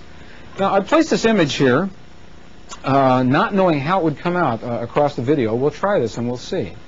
This is an experiment that was done at Bell Labs in New Jersey, and it's kind of interesting. Down below, what you see are 200 blocks. It's a combination of 200 blocks of black, white, and gray that are randomly organized, and that's what that is. Up above, when I ask people what they are seeing in this arrangement, this array of these same 200 blocks, just arranged differently, more often than not, what they'll say is a man, and then they are even specific enough to say Abraham Lincoln in some cases. Well, this isn't Abraham Lincoln at all. And if I take this image, I've done this, taken it to a country where men do not grow facial hair and where they've never heard of Abraham Lincoln, they won't see a man here at all. We see it in this country. And the reason that we see that is the reason that I'm showing it to you here. Because your brain attempts to make sense out of all the information that comes to it. And when it finds something it cannot recognize, it finds the next best pattern, the closest thing that it knows, to assign meaning to that pattern. So this is an example of how we do this with our brain and with our eyes. You and I do precisely the same thing through emotion and feeling. We generalize patterns of feeling. Fear has many, many masks in our society. It's not always Stephen King, pure, unadulterated, shaking your boots fear. If you are able to use any or any combination of these terms to describe some relationship in your life, anger, jealousy, egos, aggressiveness, control, overprotective, smothering, trust issues, depression, emotional unavailability, physical unavailability, prejudiceness, unhappiness, judgment.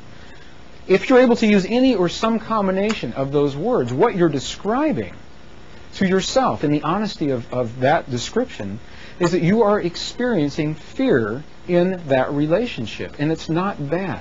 I'll be very clear. It is not bad to experience fear. What we are choosing to do is redefine the patterns of fear in our lives so that they may become our friends and our tremendous allies, indicating to us the portions of ourselves, of this liquid crystal matrix, that have not found balance in our world as we're barreling down this road toward what the ancients called the shift of the ages. It is through the gift of fear and the redefinition of that fear that we know ourselves, and that we know ourselves in all ways. Fear, as it expresses many ways in our lives, what I can say to you is this, that for most of you, for most people, 90% of the fears that you will experience in your world are not even your fears.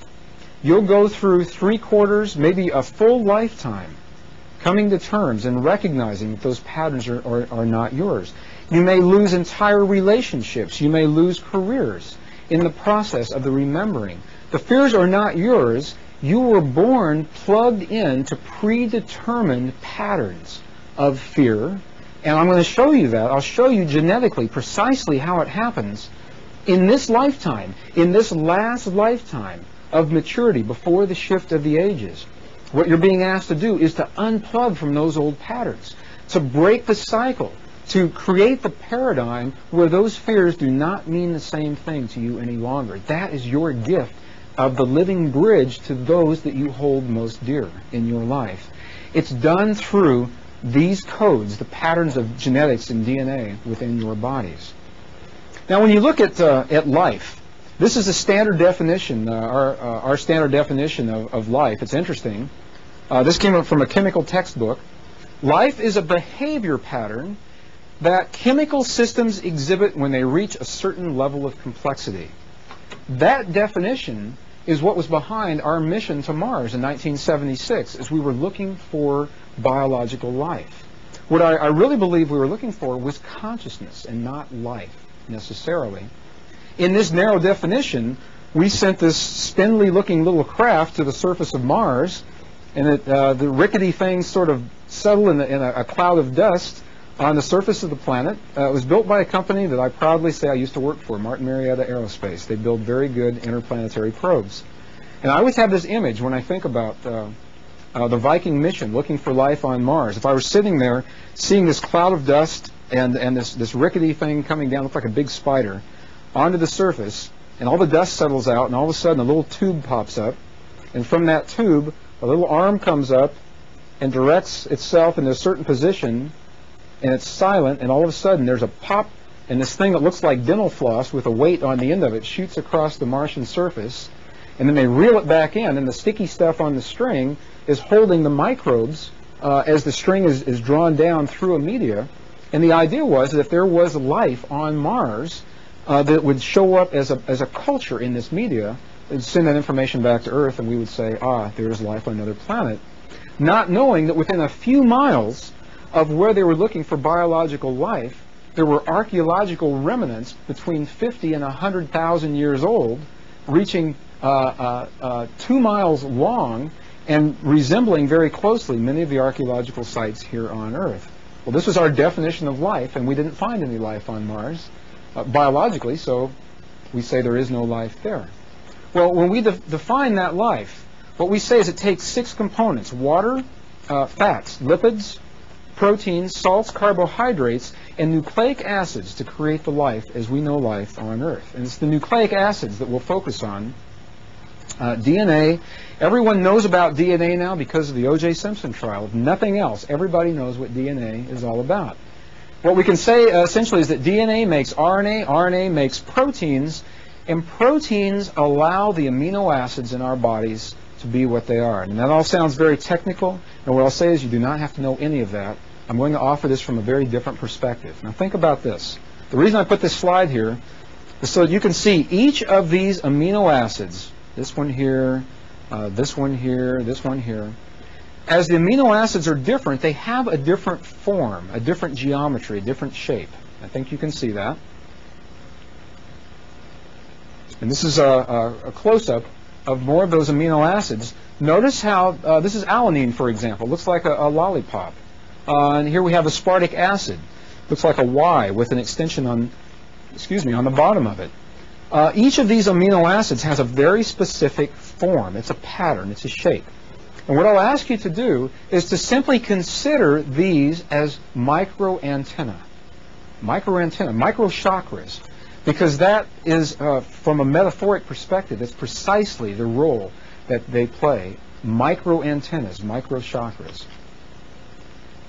Now we have codes for these antennas. And our codes are 3-digit codes, UCU, GAU. These are chemical codes that we use to define different combinations of carbon, oxygen, hydrogen, and nitrogen that go into making these antennae.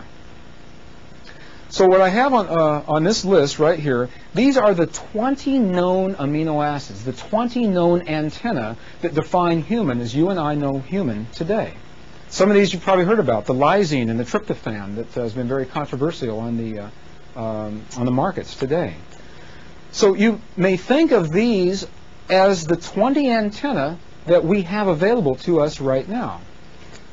So the 64 possibilities of codes that we call the human genetic code are what you're seeing here. And there's a mystery surrounding these codes. And this is a mystery that has been with us, the life sciences, even to this moment. Even to this moment. And the mystery looks like this. We have 64 possibilities. 64 possibilities. And of these 64 possibilities, it appears that only 20 of these codes are turned on right now for us, the 20 amino acids. So I'm going to go over to the board and let's look at this and see what this means to us. 64 possibilities of code that we have available to us. Why aren't all 64 possibilities turned on? We have 20 amino acids. If these are antennae, we have 64 possibilities of antenna. If only 20 antennae are turned on, where are the rest of them? Where are the rest of the antenna? Why don't we have the other 44 antennae turned on for us? That's the mystery in the life sciences. That continues to be a mystery in this moment. Well, let's look into this a little deeper. And I'd like to share researchers are lending us new clues and new evidence into what this information means. For example, I've put a box around the amino acid of leucine. So leucine is defined as UUA. That's a leucine, and that's fine. But look at this. UUG is a completely different chemical combination, and it's still leucine.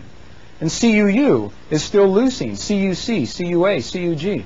Why is it that all of these don't result in separate, individual, and different patterns? Why do they all code for exactly the same amino acid of leucine?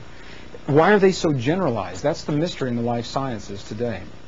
Well, researchers have been able to show us, and this is a pretty amazing thing to say.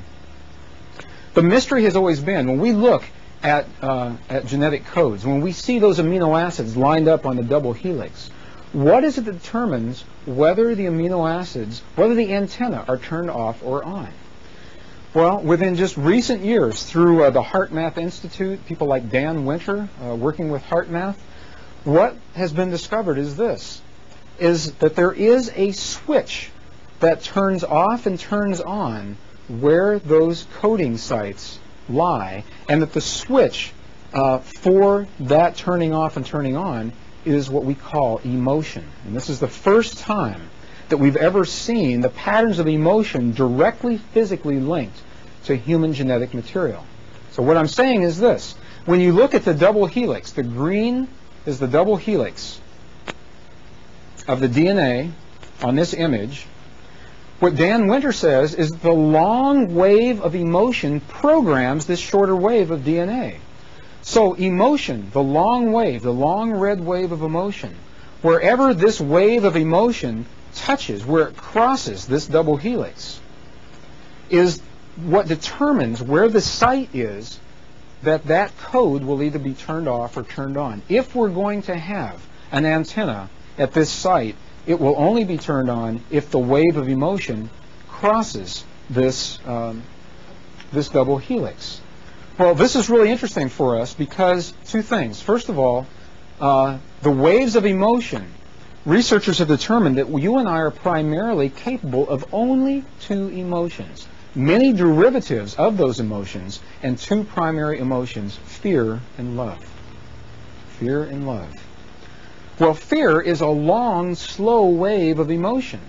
So this wave of fear is a long, slow wave and touches relatively few sites on this DNA. So an individual living in fear is limited to the number of antennae that they have available to them, whereas an individual living in the pattern of love, this is love in DNA. You can see it's a higher frequency, shorter wave, many more potential sites for coding along that genetic pattern. This information, this is amazing. This is the first time we've ever had a hard digital link between emotion and genetics. And what we're saying is this, that the way you interpret and perceive emotion in your lives directly, linearly affects and determines how your body responds genetically. In compassion, in love, you have the opportunity, and it is an opportunity, to encode many more genetic patterns within your body.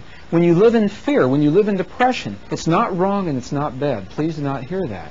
What fear and depression allow you to do is to have the opportunity of the consequence of fewer numbers of those codes that are turned on, and they're changeable. You have the opportunity through your life to determine which of these codes you're actually using. This pattern, this particular image, this is some research that was done through the HeartMath Institute, and a brilliant work by a gentleman named Vladimir Popanov, a Russian researcher. And what he determined was this. They took human DNA tissue, placed it into a vacuum tube, and measured the photons in that tube. Actually, they measured the photons just before the tissue went into that tube. And what they found was that the photons were scattered. Let me show you this on a drawing. What they found was that the photons were scattered in this vacuum tube. So here's the tube. Here are random photons.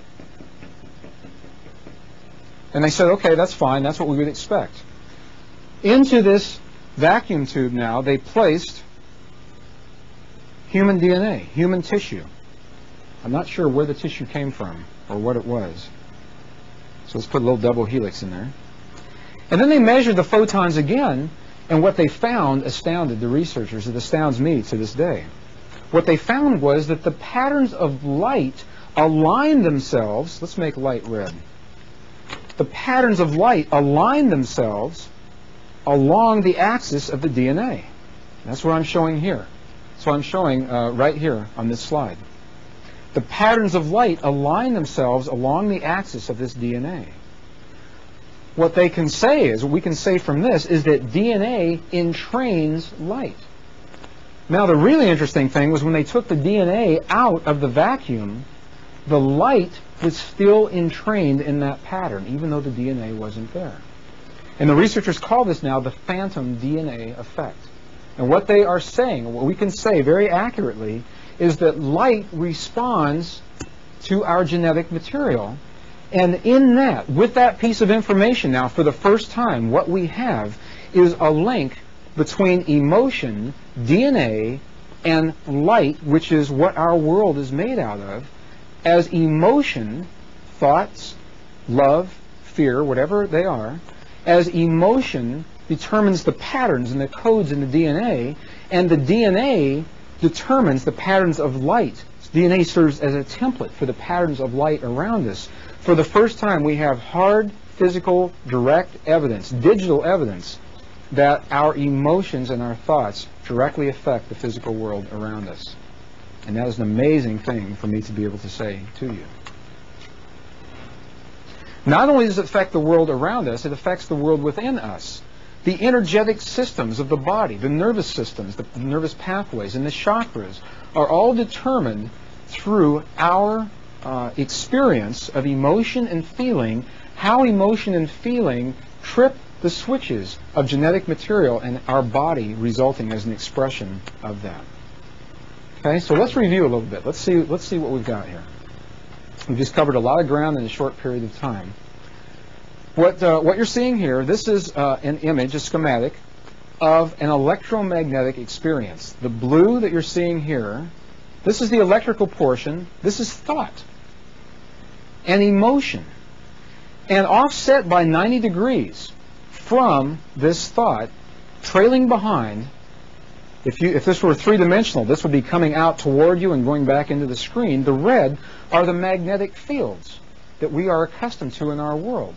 So historically, whenever we've had a thought or a feeling or an emotion, the lag time between the time that that thought is generated and when it comes to fruition is the result of these dense magnetic fields. Think of the magnetic fields as the glue, as the muck, sticky stuff that prevents these thoughts from manifesting instantly. When you have a fantasy, why doesn't your fantasy come true immediately? And think how confusing your world would be if it did. Well, it's because these magnetic fields prevent that from happening. Well, look what's happening in our world right now. You and I are living a time of decreased magnetics, many fewer magnetics. There's no glue, there's no muck, no sticky stuff left to prevent these thoughts from manifesting quickly.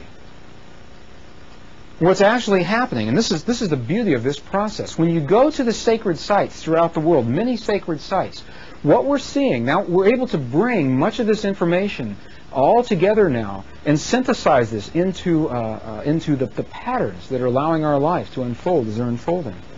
What we're seeing is this, that in many of the sacred sites throughout the world, the chambers that were the sacred sites, those chambers built 1,000 years ago, maybe in Chaco Canyon, 5,000 years ago, some cases 11 and 13,000 years ago, those chambers simulated then what you and I are living right now. Go to the board and show you this. Many of those chambers simulated low magnetics then. They simulated high frequency then. Every once in a while, we'll find a sacred site in a chamber that simulates both of them together. Now think about this. Think about what this means. It means thousands of years ago, the ancients knew of this time in history, and they knew that you would be living this time in history. They built chambers then to simulate and to model what you are living now in your living room. You don't have to go to a sacred site to find and to have this experience. They immersed themselves into those chambers, and they recorded what the experience meant to them. They passed it down to you through what became ancient, sacred, and in some cases religious texts, providing essentially a roadmap of what a human may be expected to do to move gracefully through this time in history. Well, let's look at some of these sacred sites. Machu Picchu in Peru, beautiful, beautiful examples of the chambers. Many of the caves and the temples in the Tibetan highlands, we find examples of these same chambers. And you do not even have to go outside of our country, right in our own backyard. Chaco Canyon, New Mexico. Beautiful, beautiful temples. Anywhere else in the world you go and see archaeological sites on this massive of a scale, they're called temple complexes. In North America, they're called Indian ruins for some odd reason. Well, in this particular temple complex, this is one of over 2,800 archaeological sites in Chaco Canyon. This is one of only 12 that have been excavated and restored. 900 rooms in this site alone, and the rooms are all situated around circular stone chambers built into the ground called kivas. There are 36 of them. You can see some of them right here. Not far from this site, right across the canyon, is one large kiva. This is over 90 feet in diameter, Casa Rinconada. These chambers, these tuned resonant chambers, simulate either low magnetics or high frequency or both, so that the initiate may know themselves then in these chambers and know what the body response to these experiences are. Then you and I no longer need these temples. We no longer need these sites. This is a beautiful image of a restoration from inside of a kiva in northern by Aztec, New Mexico, northern New Mexico. Look how Egyptian this looks. Whenever I see these images, I always think of an Egyptian influence here. This is a restoration of what these used to look like 900 and 1,000 years ago is approximately where these are dating to. These chambers in sacred sites. Well, possibly the best known of these chambers in sacred sites is a particular chamber in the Great Pyramid of Giza. And when you look at these images, I put this in here intentionally, many people believe that this is the Great Pyramid because it appears to be the tallest. Some of the books on the Great Pyramid actually show this on the cover. This is not the Great Pyramid. The Great Pyramid is the one with the flat top in the back. Where we're sitting, it appears to be smaller. It's actually much larger than this one. And it's within this chamber of the Great Pyramid. in a very special chamber, the king's chamber, the chamber of light, as it's called in the ancient texts, in a very special passageway leading up to that chamber, and in a very special box within that chamber called the sarcophagus. This is an image of the sarcophagus that was taken at night. It's illuminated from within.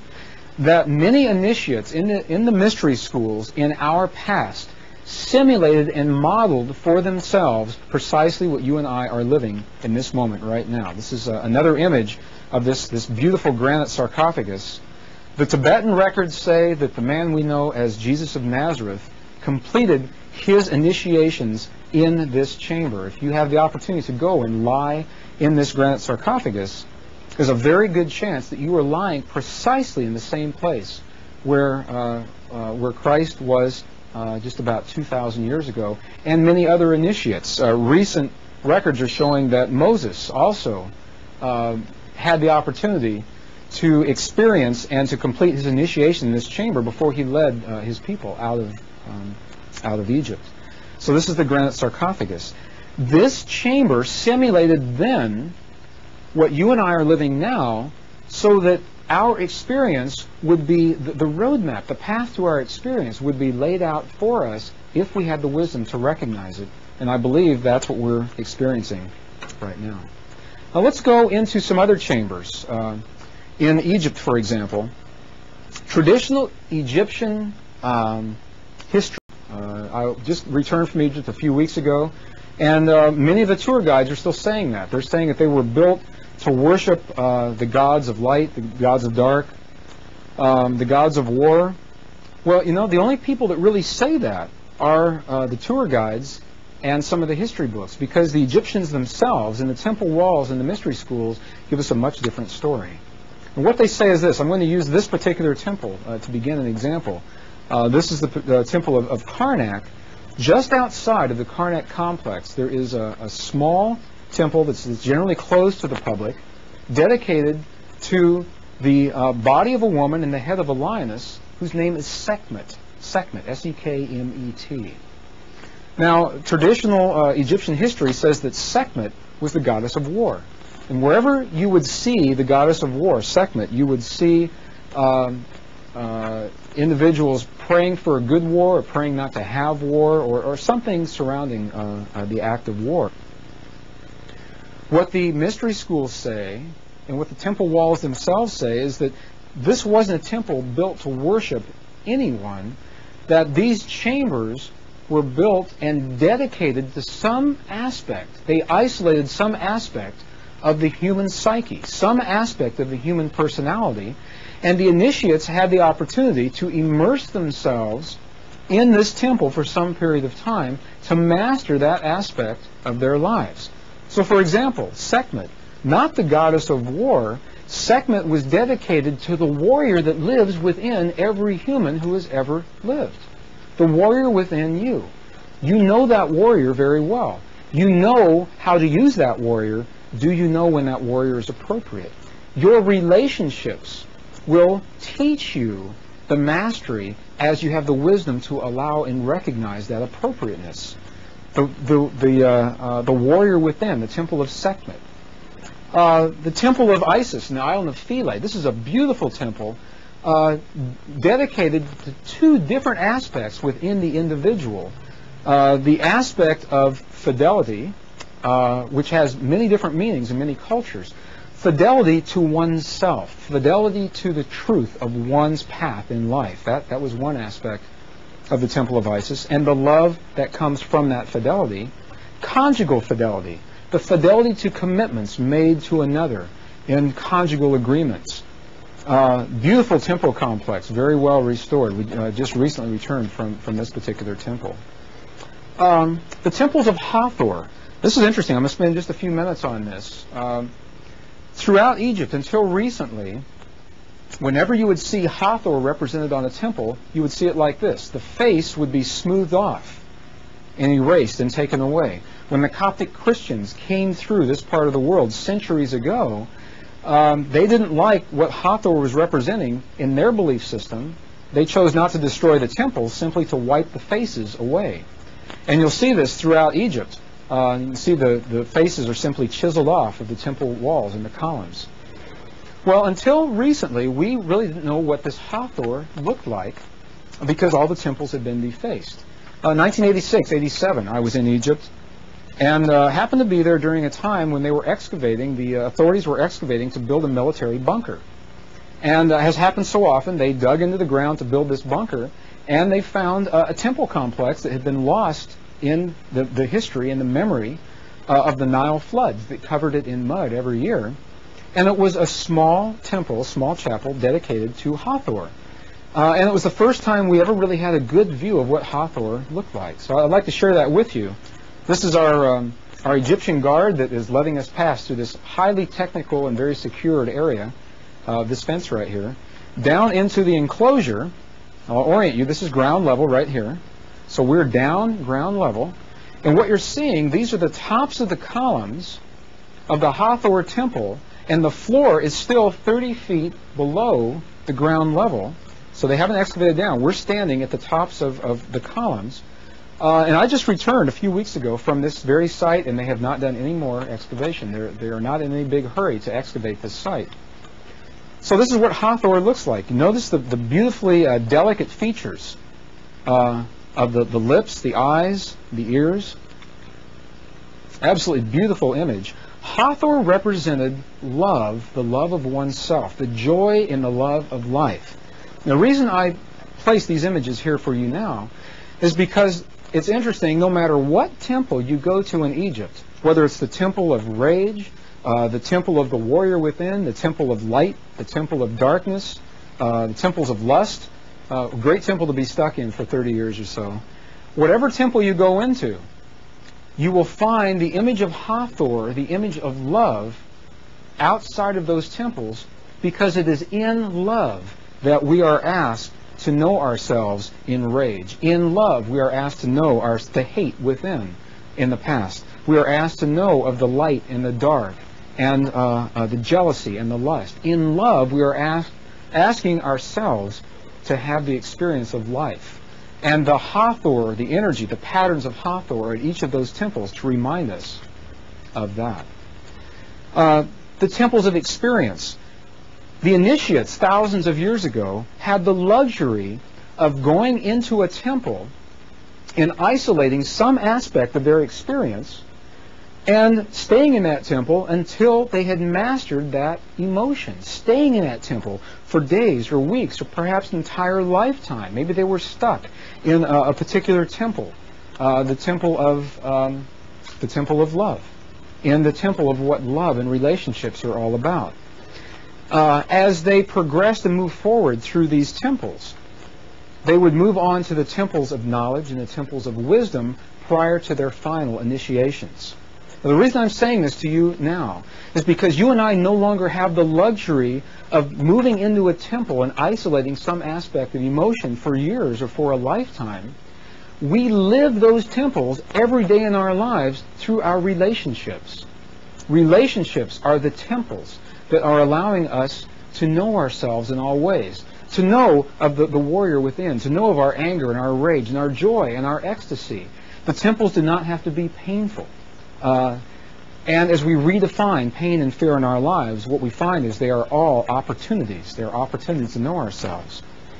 The temples of knowledge. This is one of the most amazing temples in the Abydos temple complex. The temple of Seti I, just behind and below this temple now, is we're seeing a site that is now being dated at over 22,000 years old. They're dating this, it's empirical evidence, from the layers of Nile flooding, the times that the river has flooded and receded. They've counted at least 22,000 layers covering this temple site. Well, this particular temple, probably one of the oldest in Egypt, is also one of the most amazing. When I was there in 1986, where you see this grass growing, this is a marsh in a swampy area.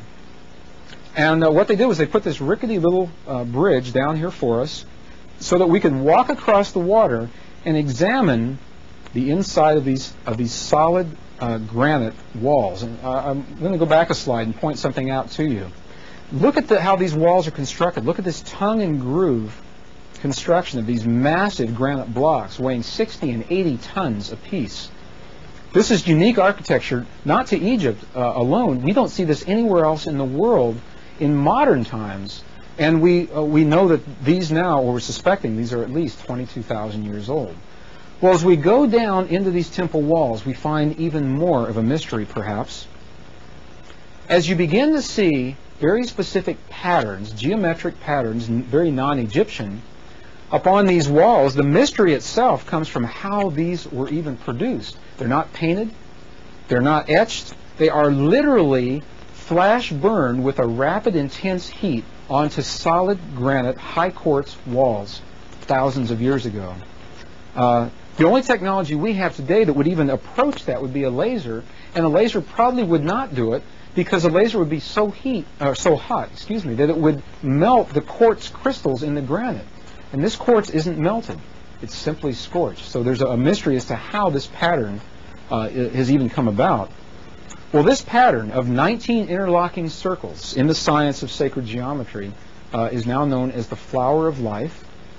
It is referenced in the emerald tablets of Thoth that we spoke of earlier, in the texts that were over 13,000 years old.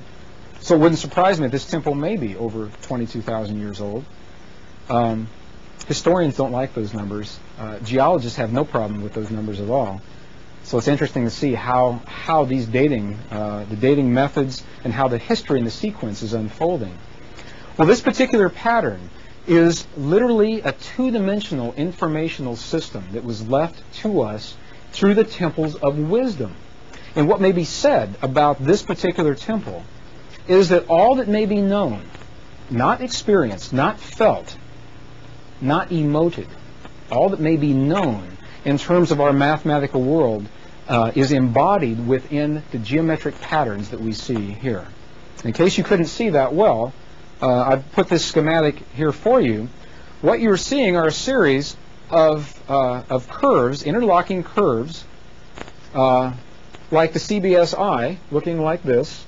Those interlocking curves in the science of sacred geometry represent what is called the Vesica Piscis. And what we're saying about the Vesica Piscis is that each of those curves represents a male and a female energy in the old terms. In the new terms, we call this electrical and magnetic information in the 20th century idiom. It's the science of the union of opposites. And in the science of sacred geometry, what we say in the flower of life, it was within the inner and the outer walls, these two concentric circles of this pattern. These two concentric circles represent, metaphorically, the inner and the outer wall of the female egg, the female ovum. And what we say is that within those two circles represent all possibilities as potential. Anything can happen through the union of opposites and the way that those unions are allowed, electrical and magnetic energy. This is the temple of wisdom, one of the temples of wisdom that we have in Egypt. As the initiates would move through their lives mastering emotion, the temples of knowledge then would be meaningful to them, just like it is in our lives today. Without the context, without knowing what our lives mean to us, the knowledge is meaningless to us. We would move from the temples of emotion and the temples of knowledge then to the temples of wisdom. This image that you're seeing, the temple of the Sphinx, the temple of the wisdom. This is where the ancient texts tell us that the Hall of Records is actually maintained. The records of human history that resulted from the living of the knowledge, from the wisdom of the knowledge of our cycle from this time back to the last shift of the ages. This is the temple that Edgar Cayce references time and time again. It's interesting, again, I was just in Egypt within the last few weeks. 3 doorways now, 3 passageways have been found that lead into hallways, stairways, and sealed stone and wooden doors leading to some chamber inside of this temple, probably in 1996, as they're estimating now that these doorways will be open. So it'll be interesting to see how that comes about. So the temples of wisdom. You and I live these temples. We're living the identical process to the initiates of old in our lives today. You and I do not have the luxury of going to a temple to isolate, going to a stone building to isolate these aspects of our lives. Our temples have, in fact, become our temples of relationship. This is the way the wisdom comes to us. Now, I've given you a schematic here as an illustration of the way the processes are coming to us. To the degree that you and I view the events in our lives purely through the logic of the mind, through the left and the right brain, the polarity of the mind, you and I always will live in that polarity. That's what locks us into the polarity. That's what locks us into the separation. And there's nothing wrong with that, so please not hear me say that it is wrong. It is a choice to remain locked into that polarity. And the ancients tell us that logic is very important. The logical mind is a key portion, plays a key role in our experience. And they also say that it goes even farther than that. What they say is that in addition to the logic of the mind, that it is the wisdom of the heart. The wisdom of the heart that tempers the logic of the mind. These concentric circles centering around the heart, the 7-layer liquid crystal oscillator that we call the heart. It's also interesting that in our language we have no word to describe a wisdom that comes from the heart. I have to go to another culture. Part of my heritage is Cherokee. And in the Cherokee traditions, there is a word, no right, no wrong, no good, no bad. It simply sees an event for what it is and says, this is what it is, and these are the consequences of this event. The word for that is Shante Ishta, the single eye of the heart.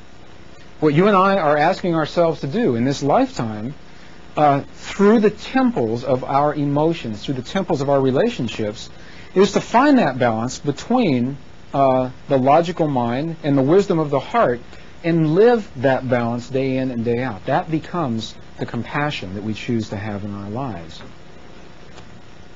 This beautiful image I'm showing to you now because in a very real sense, what I'll say to you is that you do not need to go to a temple anywhere on this earth to have these experiences. It's fun to do that. You may do that, and you may have some very powerful experiences. Those temples may be catalysts for memory within your body. That certainly is true, and it's not necessary.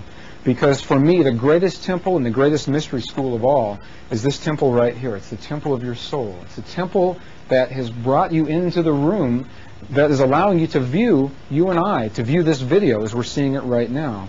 And it is in this temple that you will know of yourselves in all ways, and in that knowing, find the mastery that leads you gracefully into the transition, the phase change that the ancients called the shift of the ages. That is the message, I believe, of this and other reference beings. This man lived that science. He lived the science of compassion. He anchored it among us. I was taught when I was young that the gift of this man was in his death, that he died for my sins sins that I had not even yet committed in my life. And it made about this much sense to me. So I was asking myself to explore further. And what we now know is that this man's gift was not in his death, first of all, because he never died. If he had died, the message would have been lost. This man resurrected. And resurrection is much different than death. And it was in the resurrection and in the gift of his life, anchoring the message, walking among humans, living the message day in and day out, living compassion, that he became the living bridge. If one person saw the demonstration of his life, then it was anchored in this world and it became a memory. And that memory, that electromagnetic pulse, just like you saw in the cymatics images, that memory is the memory that he is the living bridge left for you and I. And he became that bridge. You in your lifetime, now you are being asked to become that living bridge for yourself and for those that you hold most dear in the living day in and day out of whatever your life means to you through the science of compassion. becoming a compassionate and forgiving being. And there is a science to that. It's not a random, nebulous concept. There are very real parameters that define for us what compassion is all about. We've covered a tremendous amount of information in a relatively brief period of time. And I'd like to take just a moment to summarize, bring some of these concepts into perspective, into focus, and then spend the next few minutes moving from there with personal experiences, describing, making concrete some of the points that may appear to be a little bit nebulous at this time. So I'd like to step over to our board and go through briefly what we began speaking about earlier in this day. Everyone feels that something's happening in their lives. Now, for the first time, our scientists are able to digitally quantify what that something is. The Earth is, in fact, experiencing a drop in magnetics, an increase in frequency, and they appear to be moving toward a point where they will culminate in what the ancients called the shift of the ages. Through the sacred circuit, you saw the images of the sacred circuit, how every cell in our body is tuned to the brain, which is entrained to the heart and tuned to the earth. Our body is attempting to match these changes that the earth is going through. Our body is trying to maintain a tuning, a resonance to these changes. As earth vibrates in an increased fashion and experiences lower and lower magnetics. The only way that our bodies are able to maintain this tuning is through the allowing of our emotions. If you and I were rocks, if we were sitting out on the sidewalk as a pile of concrete, we would always be in tune with the earth, and we would not have the opportunity to feel and emote. And it is through the gift of emotion, the gift of feeling, that we are able to create interference patterns that we call fear. Fear impeding our ability to allow this tuning process. So what is happening is you and I are barreling down this road toward the time the ancients called the shift of the ages. Our bodies are attempting to match this tuning within the earth, and the only mechanism that we have that allows that process is our ability to emote and to feel. And you don't have to know any of that. That is the context within which this whole process is unfolding. Now, the way it comes about is that you and I skillfully and masterfully in our lives have learned to create relationships, interpersonal relationships with other people. Not all romantic, although romantic relationships sometimes are the most intense and the fastest learning mechanisms that we have. Any relationship, any interpersonal action that you have with another human is a relationship that I'm referencing now. It could be a 2-minute relationship with a checkout person at a Safeway, or a 30-year relationship with a spouse who you've known and loved dearly. It can be an interpersonal relationship with a coworker, with a supervisor, with a sibling, or simply a friend. And even if you live on a mountaintop all by yourself and you never see another person, you're still having a relationship with yourself. So you are always in relationship with someone. Those relationships are your opportunity to experience emotion. Emotion is what it is that turns off and on the patterns of DNA within your body that allow you to gracefully transition through these experiences, times of tremendous change in very compressed time frames. That is why so many people now are saying, that time, they sense that time is speeding up. Well, you measure time, your cells measure time by the number of pulses per second that our planet emanates. Well, those number of pulses have gone from 7.8 to at least 8.6 cycles per second. So yes, I would expect that you will sense that time speeding up, because it is. As the days grow shorter, Earth pulsates faster. Many people now are saying that they are experiencing very intense emotions through even more intense relationships. And if that's true, I would not be surprised if it is true because of this. As we get closer and closer to this time that the ancients called the shift of the ages, we are asking ourselves with a greater and greater sense of urgency to find balance, to reconcile the patterns of our lives so that they may serve us and not hinder us in the evolutionary path along this road to the shift. Many people are saying now that they are sensing a tremendous sense of anxiety and urgency within their bodies. They are sensing on some level, they are feeling this process as it unfolds within our lives. Well, you know, as I talk to people in many parts of the world, I have the opportunity to share this information. This is the 9th year now that zero-point information has been offered in one format or another. And people say to me, I understand what you're saying here. What good does it do if I change and no one else around me changes? What good does it do if I remember compassion in my life, if I become compassion, if I remember no hate in a world that has learned to hate in the past, or if I remember no fear in a world that has learned to fear in the past? Well, to help understand what good that does, I have a short video clip I'd like to show you. In the science of chaos theory, there is a mathematical equation that defines the point where order and chaos merge. It's a membrane where order and chaos come together. And until recently, it was a nebulous theoretical point. And with the advent of high-speed computers, now we're able to plug the mathematical formula into these computers and create an image, a picture of what this image actually looks like. We call the resulting image the Mandelbrot set. Your life is holographic in nature. I know that you know that, and I know you've heard that many times. I'd like to take a few moments and pausing in this video to explore precisely what that means to you, your life, and your relationships, your emotions, and your feelings. Every emotion, each feeling, each response that you choose to any given situation affects every other person on this earth to some degree. That's the beauty of the holographic model. That's the power in compassion. Together, let's explore the nature of this relationship through an image that researchers are calling the Mandelbrot set. What you're seeing on your screen right here, this is an image of a mathematical point that is called the Mandelbrot set. It is a point in chaos theory where order and chaos merge. And where they come together, that point may be defined mathematically. As we feed the mathematics into computers, this is the graphic equivalent of that boundary between order and chaos, the Mandelbrot set. Now, the reason I use this image to describe this concept is because this is a very good example of a hologram. One definition of a hologram may go something like this.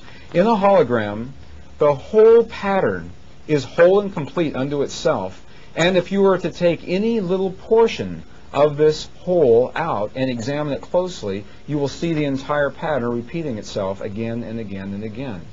This is the way the Mandelbrot set works. This entire image is called the Mandelbrot set.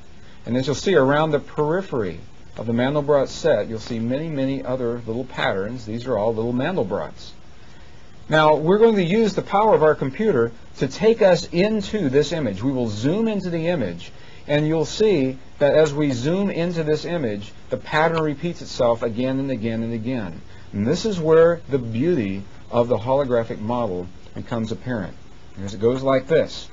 Anywhere in this pattern, if we were to change one little aspect on any one of these little holograms, on any one of these little Mandelbrots, that change would be reflected throughout the entire system. Every place where you saw this pattern would reflect that change, no matter where in the system we place the change. Our consciousness works that way. To the degree that you allow yourself to remember the gift of compassion, to remember the option of no hate and no fear in a world that has learned to hate and fear. To the degree that you allow that in your little piece of our universe, to some degree that change is our consciousness works that way. To the degree that you allow yourself to remember the gift of compassion, to remember the option of no hate and no fear in a world that has learned to hate and fear. To the degree that you allow that in your little piece of our universe, to some degree that change is reflected throughout the entire pattern of our universe, because we are holographic in nature. Well, let's explore this relationship together as through our computer, we allow the computer to take us deeply into this model.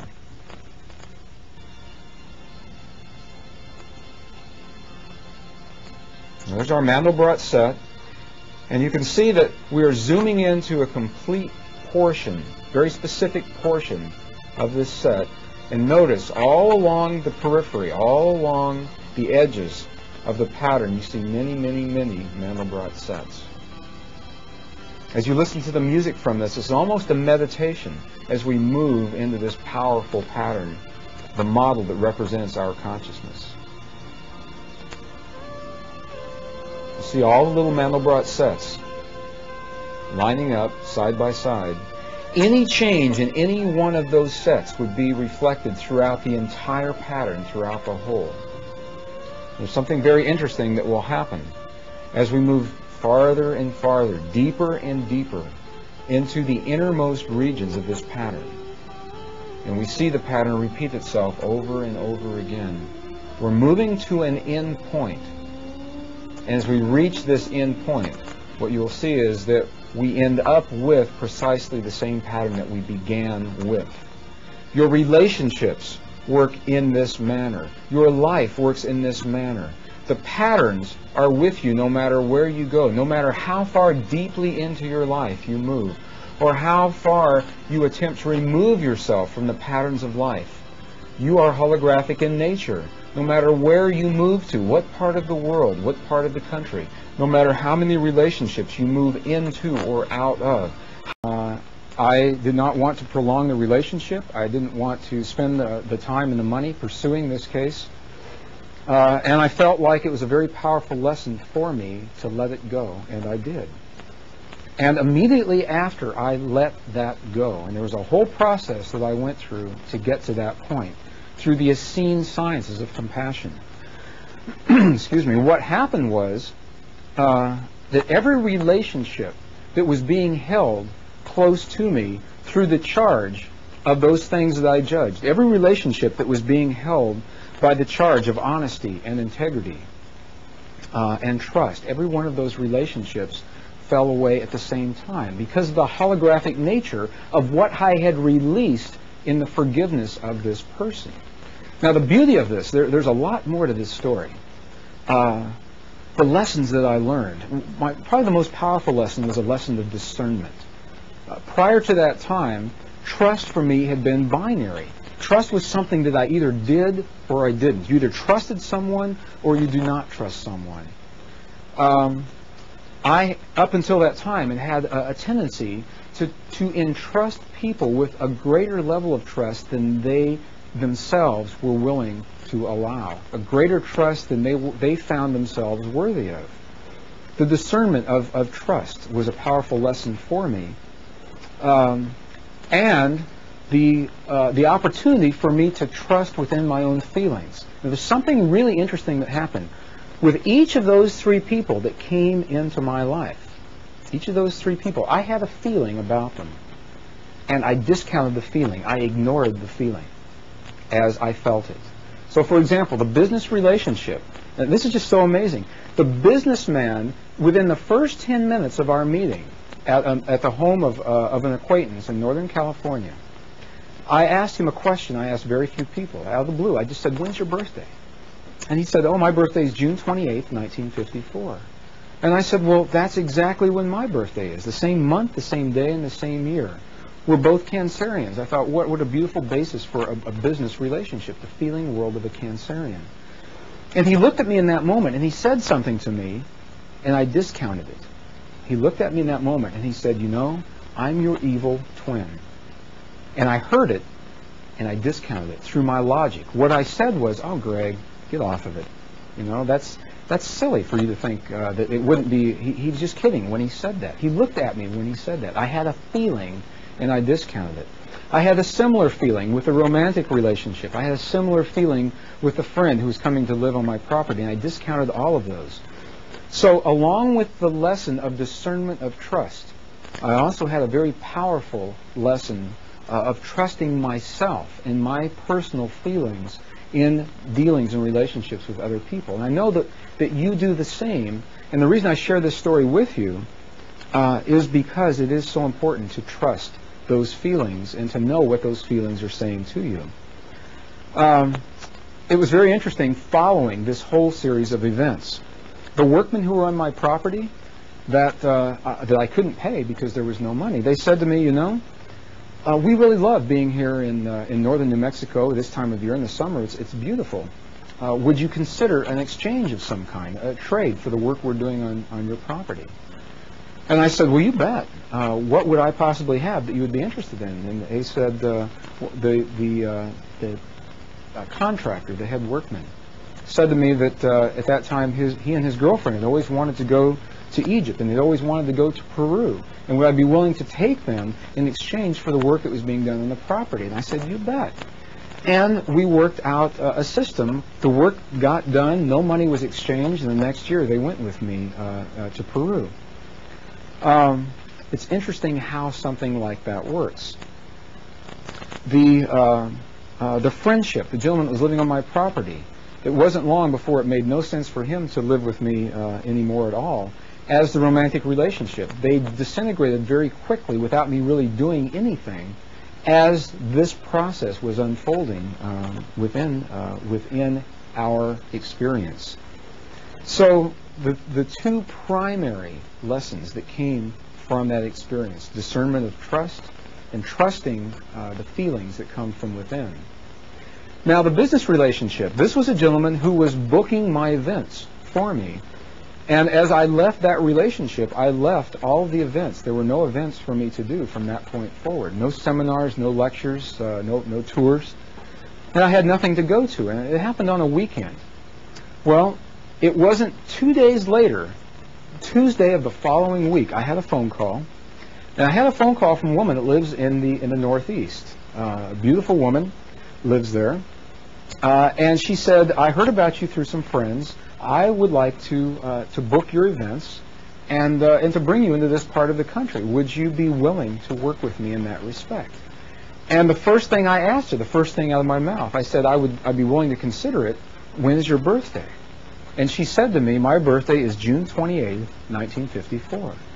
The exact identical birthday of myself and the gentleman who I just had a horrible time with in this business relationship. And I came very close to hanging up the phone and walking away from that relationship. And something within me said no. I said, you know, just because I had this experience one time with this person, I didn't feel that warranted negating every subsequent relationship that looked like it was going to be the same. And I shared the story with her. I shared the story of the gentleman who had the same birthday as both of us, who would book the events for me and was not paying me in a timely fashion. And she laughed and she said, are you willing to give this friendship and this relationship a chance? And I said, sure, you bet, because it felt like the thing to do. And what I'll say to you now is that in trusting my feelings in that moment, what I had the opportunity to do and what I have now, if I had not trusted my feelings, I would have lost one of my most dear friends and one of my best business partners that I've ever had. And the reason I share this portion of the story with you is because I'm finding this happening to many people throughout the country. There's a pattern. It's a pattern that's unfolding for all of us. As we are barreling down this road toward the time the ancients called the shift of the ages, and we skillfully draw the experiences to us that allow us relationships, and in those relationships, the gift of emotion and what we do with those emotions, here's what's happening. Here's what we're seeing happening. Is that over and over again, we are being offered the same opportunities, the same situations, and the same circumstances, and they're having different outcomes. The outcomes are 180 degrees shifted. They are polarity outcomes. They are very different from the outcomes of the original experience. I'm seeing this happen to many people, and as we consciously recognize these experiences, and we're able to consciously move in with discernment and say, I recognize this pattern and I see exactly what it is that's happening. Through the Essene traditions, through the Essene sciences, we are offered the 7 mysteries of personal relationship. And I've just shared with you the first 2. the first two mysteries, the mirror, the Essene mirror of the mystery of judgment.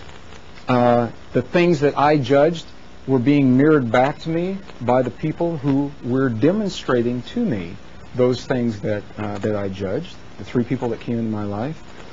The first mirror, the mirror of the things that we are in a moment, as someone mirrors back to us that which we are in the moment. If we have the wisdom to recognize that mirror, we have the wisdom to see a powerful portion of ourselves being unveiled as we are seeking to find those pieces of ourselves and move toward the wholeness that gracefully carries us through this time in our lives.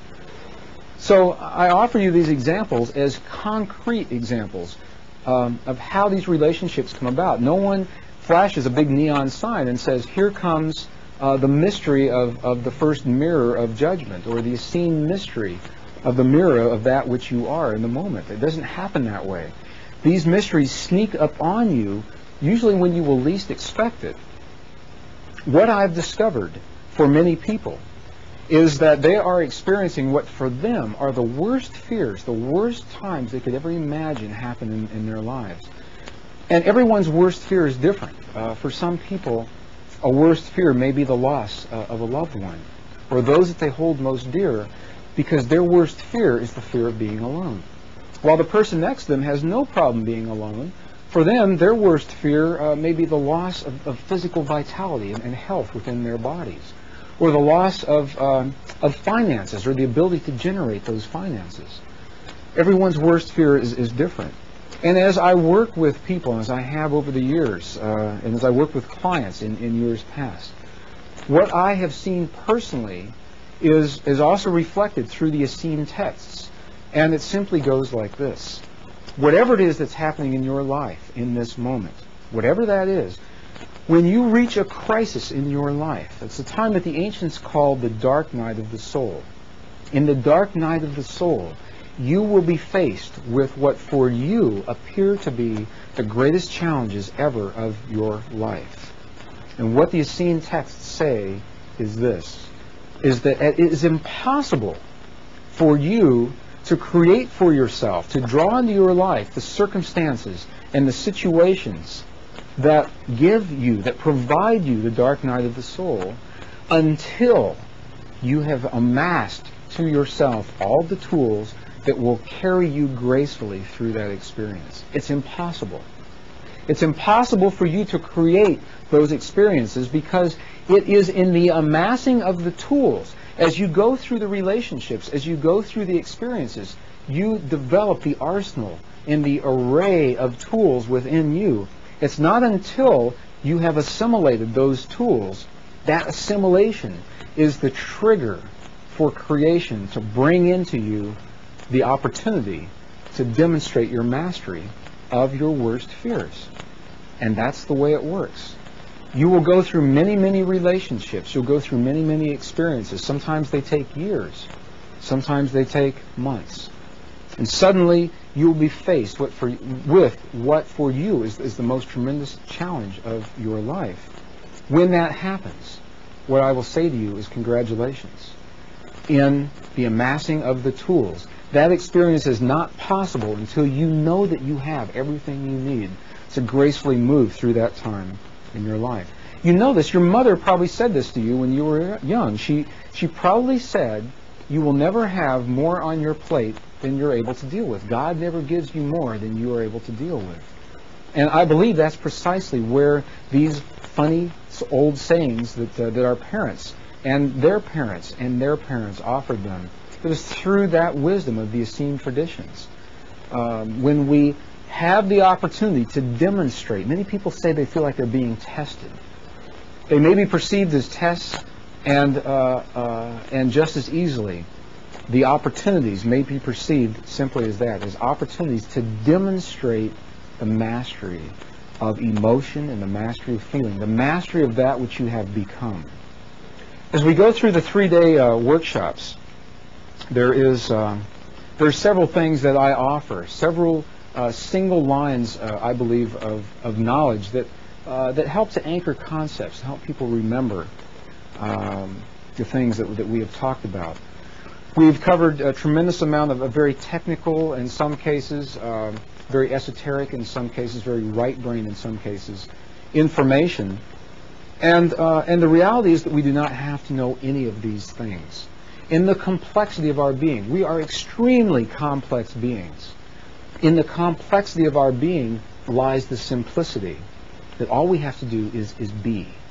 If you're familiar with a Macintosh computer, for example, you know that when you place a little arrow on an image and you simply push a button, and all these things happen on that computer, for you to have that degree of simplicity, some very complex things have happened behind the scenes. Well, you and I work in a very similar fashion.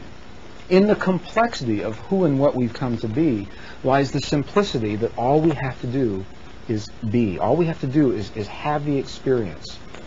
Well, it is through that simplicity that I am able to say to you the following things. As you live your life, day in and day out, what I can say to you is this, that you have the opportunity to observe all life as it unfolds around you, and you will primarily experience those things that you identify most with. You will see everything happening in the world as it unfolds, as we barrel down this road toward the shift of the ages. What do you identify with? Do you identify with the joy and the light and the goodness and the beauty of what this world is all about? Or are you focused on the things that you do not like? Is that what your identity, where your identity lies? Those are you this, that as you learn and as you remember the truth of what your world and what your life is all about, it is important in the learning to not be caught in the box of what you've learned in the past, to not be limited by what you have been taught. Take the knowledge that you have been taught and allow it to become a pivotal point to move beyond that which you've been taught, to move into the world of that which is not yet experienced and not yet known. Allow that in your life. I can say to you this, I can say that because and through the laws of creation, the laws of electrical and magnetic interactions, the laws of attraction between opposites, I can say this, that which you most choose to have in your life, the love and the nurturing and the compassion, the companionship and the honesty and the integrity, that which you most choose to have in your life, it's not enough to want them. If you want them, you simply will allow yourself to want and want and want. That which you most choose to have in your life, you must first become. You must become that which you choose to have in your life. You must become the peace that you choose to have in your world. You must become the compassion that you choose to have in your world. You must become the forgiveness that you so desire for your loved ones and your families. And in that becoming, you then are the living bridge to those that you hold most dear, as you live and demonstrate the truth of what your life has become. You must become the things that you most choose to have in your life. The opportunity and the mechanism that allows all of us to become those things are the relationships that we have with one another and the opportunity to emote and feel in our lives.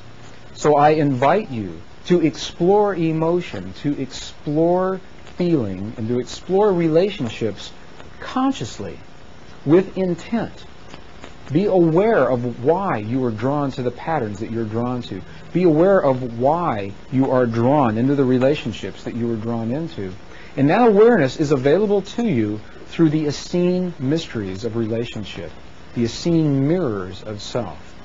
So I have here for you now a slide summarizing the first 4 of those 7 mysteries. And as you're able to see these mysteries, the mysteries of the mirror of what you are in the moment, the mysteries of the mirror of that which you judge, the mysteries of the portions of yourselves that you have lost or had given away or taken away in your life, the mysteries of your greatest fear, your most forgotten love.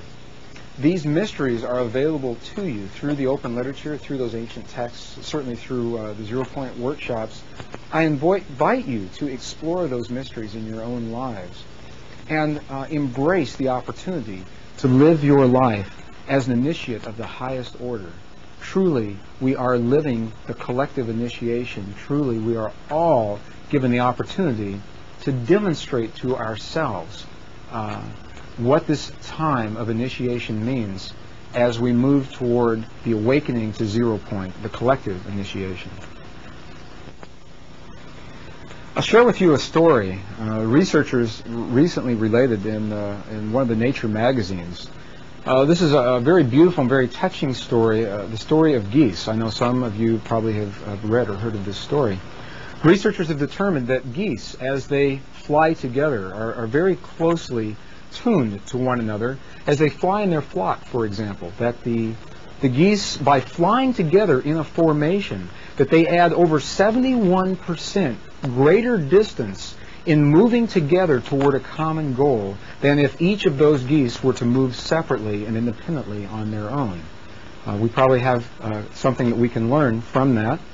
The researchers determined that the geese, as the lead goose, as the head goose would move forward in his flock, and as he would become tired of his own volition, of his own choice, he would drop and fall behind and allow someone else to take the lead and lead the whole toward their greater goal.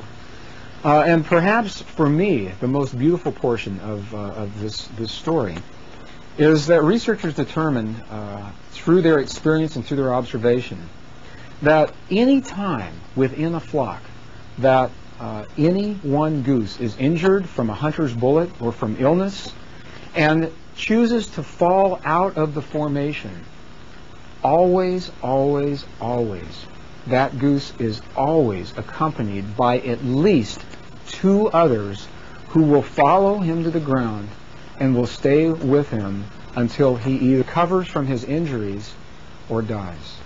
And if he recovers from the injuries, together the 3 will follow from one flock to another and another until they reach their original flock. And if he dies, then the one that is left behind will be left, and the other 2 will catch up with that original flock. The beauty of that story and the metaphor for me is I believe we are essentially living as a flock moving toward a common goal. My choice is that no one gets left behind. Everyone learns at a different level. Everyone understands and accelerates at a different pace, and we're all moving toward the same place. We're all part of this process. So I also invite you, as you live this time of initiation, as you experience through the highest orders of mastery within the emotional body that has become your being, that you become that compassion, you become that patience, you become the forgiveness for those that you see around you who may not have achieved that place exactly at the same time in exactly the same manner that you would expect to see that. It doesn't mean that they should be left behind. It is our opportunity, it's your opportunity to demonstrate your compassion, your forgiveness, your ability to allow yourself to become the living bridge for those that you love the most and hold most dear. If we can learn anything from those geese at all, what we can learn is that no one need be left behind, and no one need have this experience alone, that we all are part of one another and part of the experience as we are moving toward this path that we call the shift of the ages.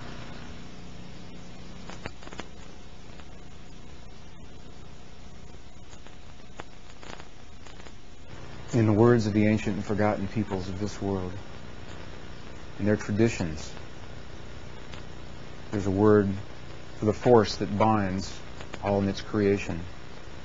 It is simply the word Spirit. And I'll share with you now the Hopi prayer of compassion, a prayer to the Spirit, the force that underlies all of creation. In that tradition, the word for Spirit is Wakan Tanka. This is the prayer to Wakan Tanka. Wakan Tanka,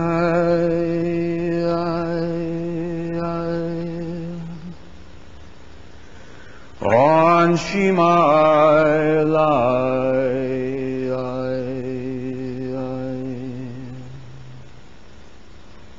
which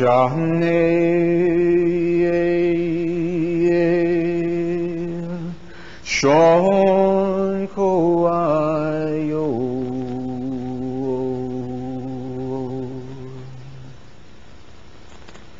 Heana,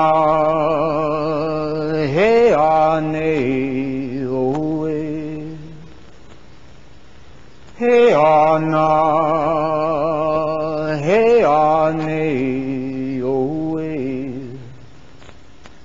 Walk on Tanka, on Shimalai.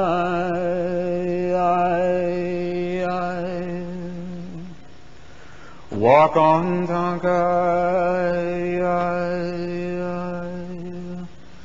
on Shimalai.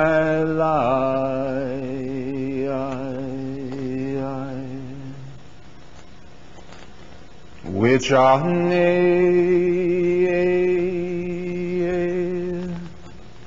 Shon Koayo.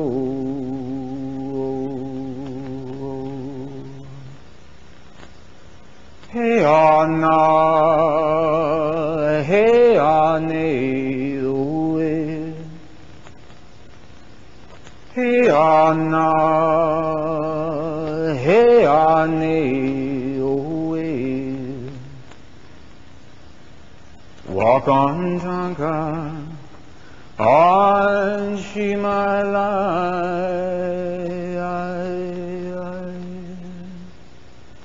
Spirit of compassion, show us the way. Show us the way. Show us the way.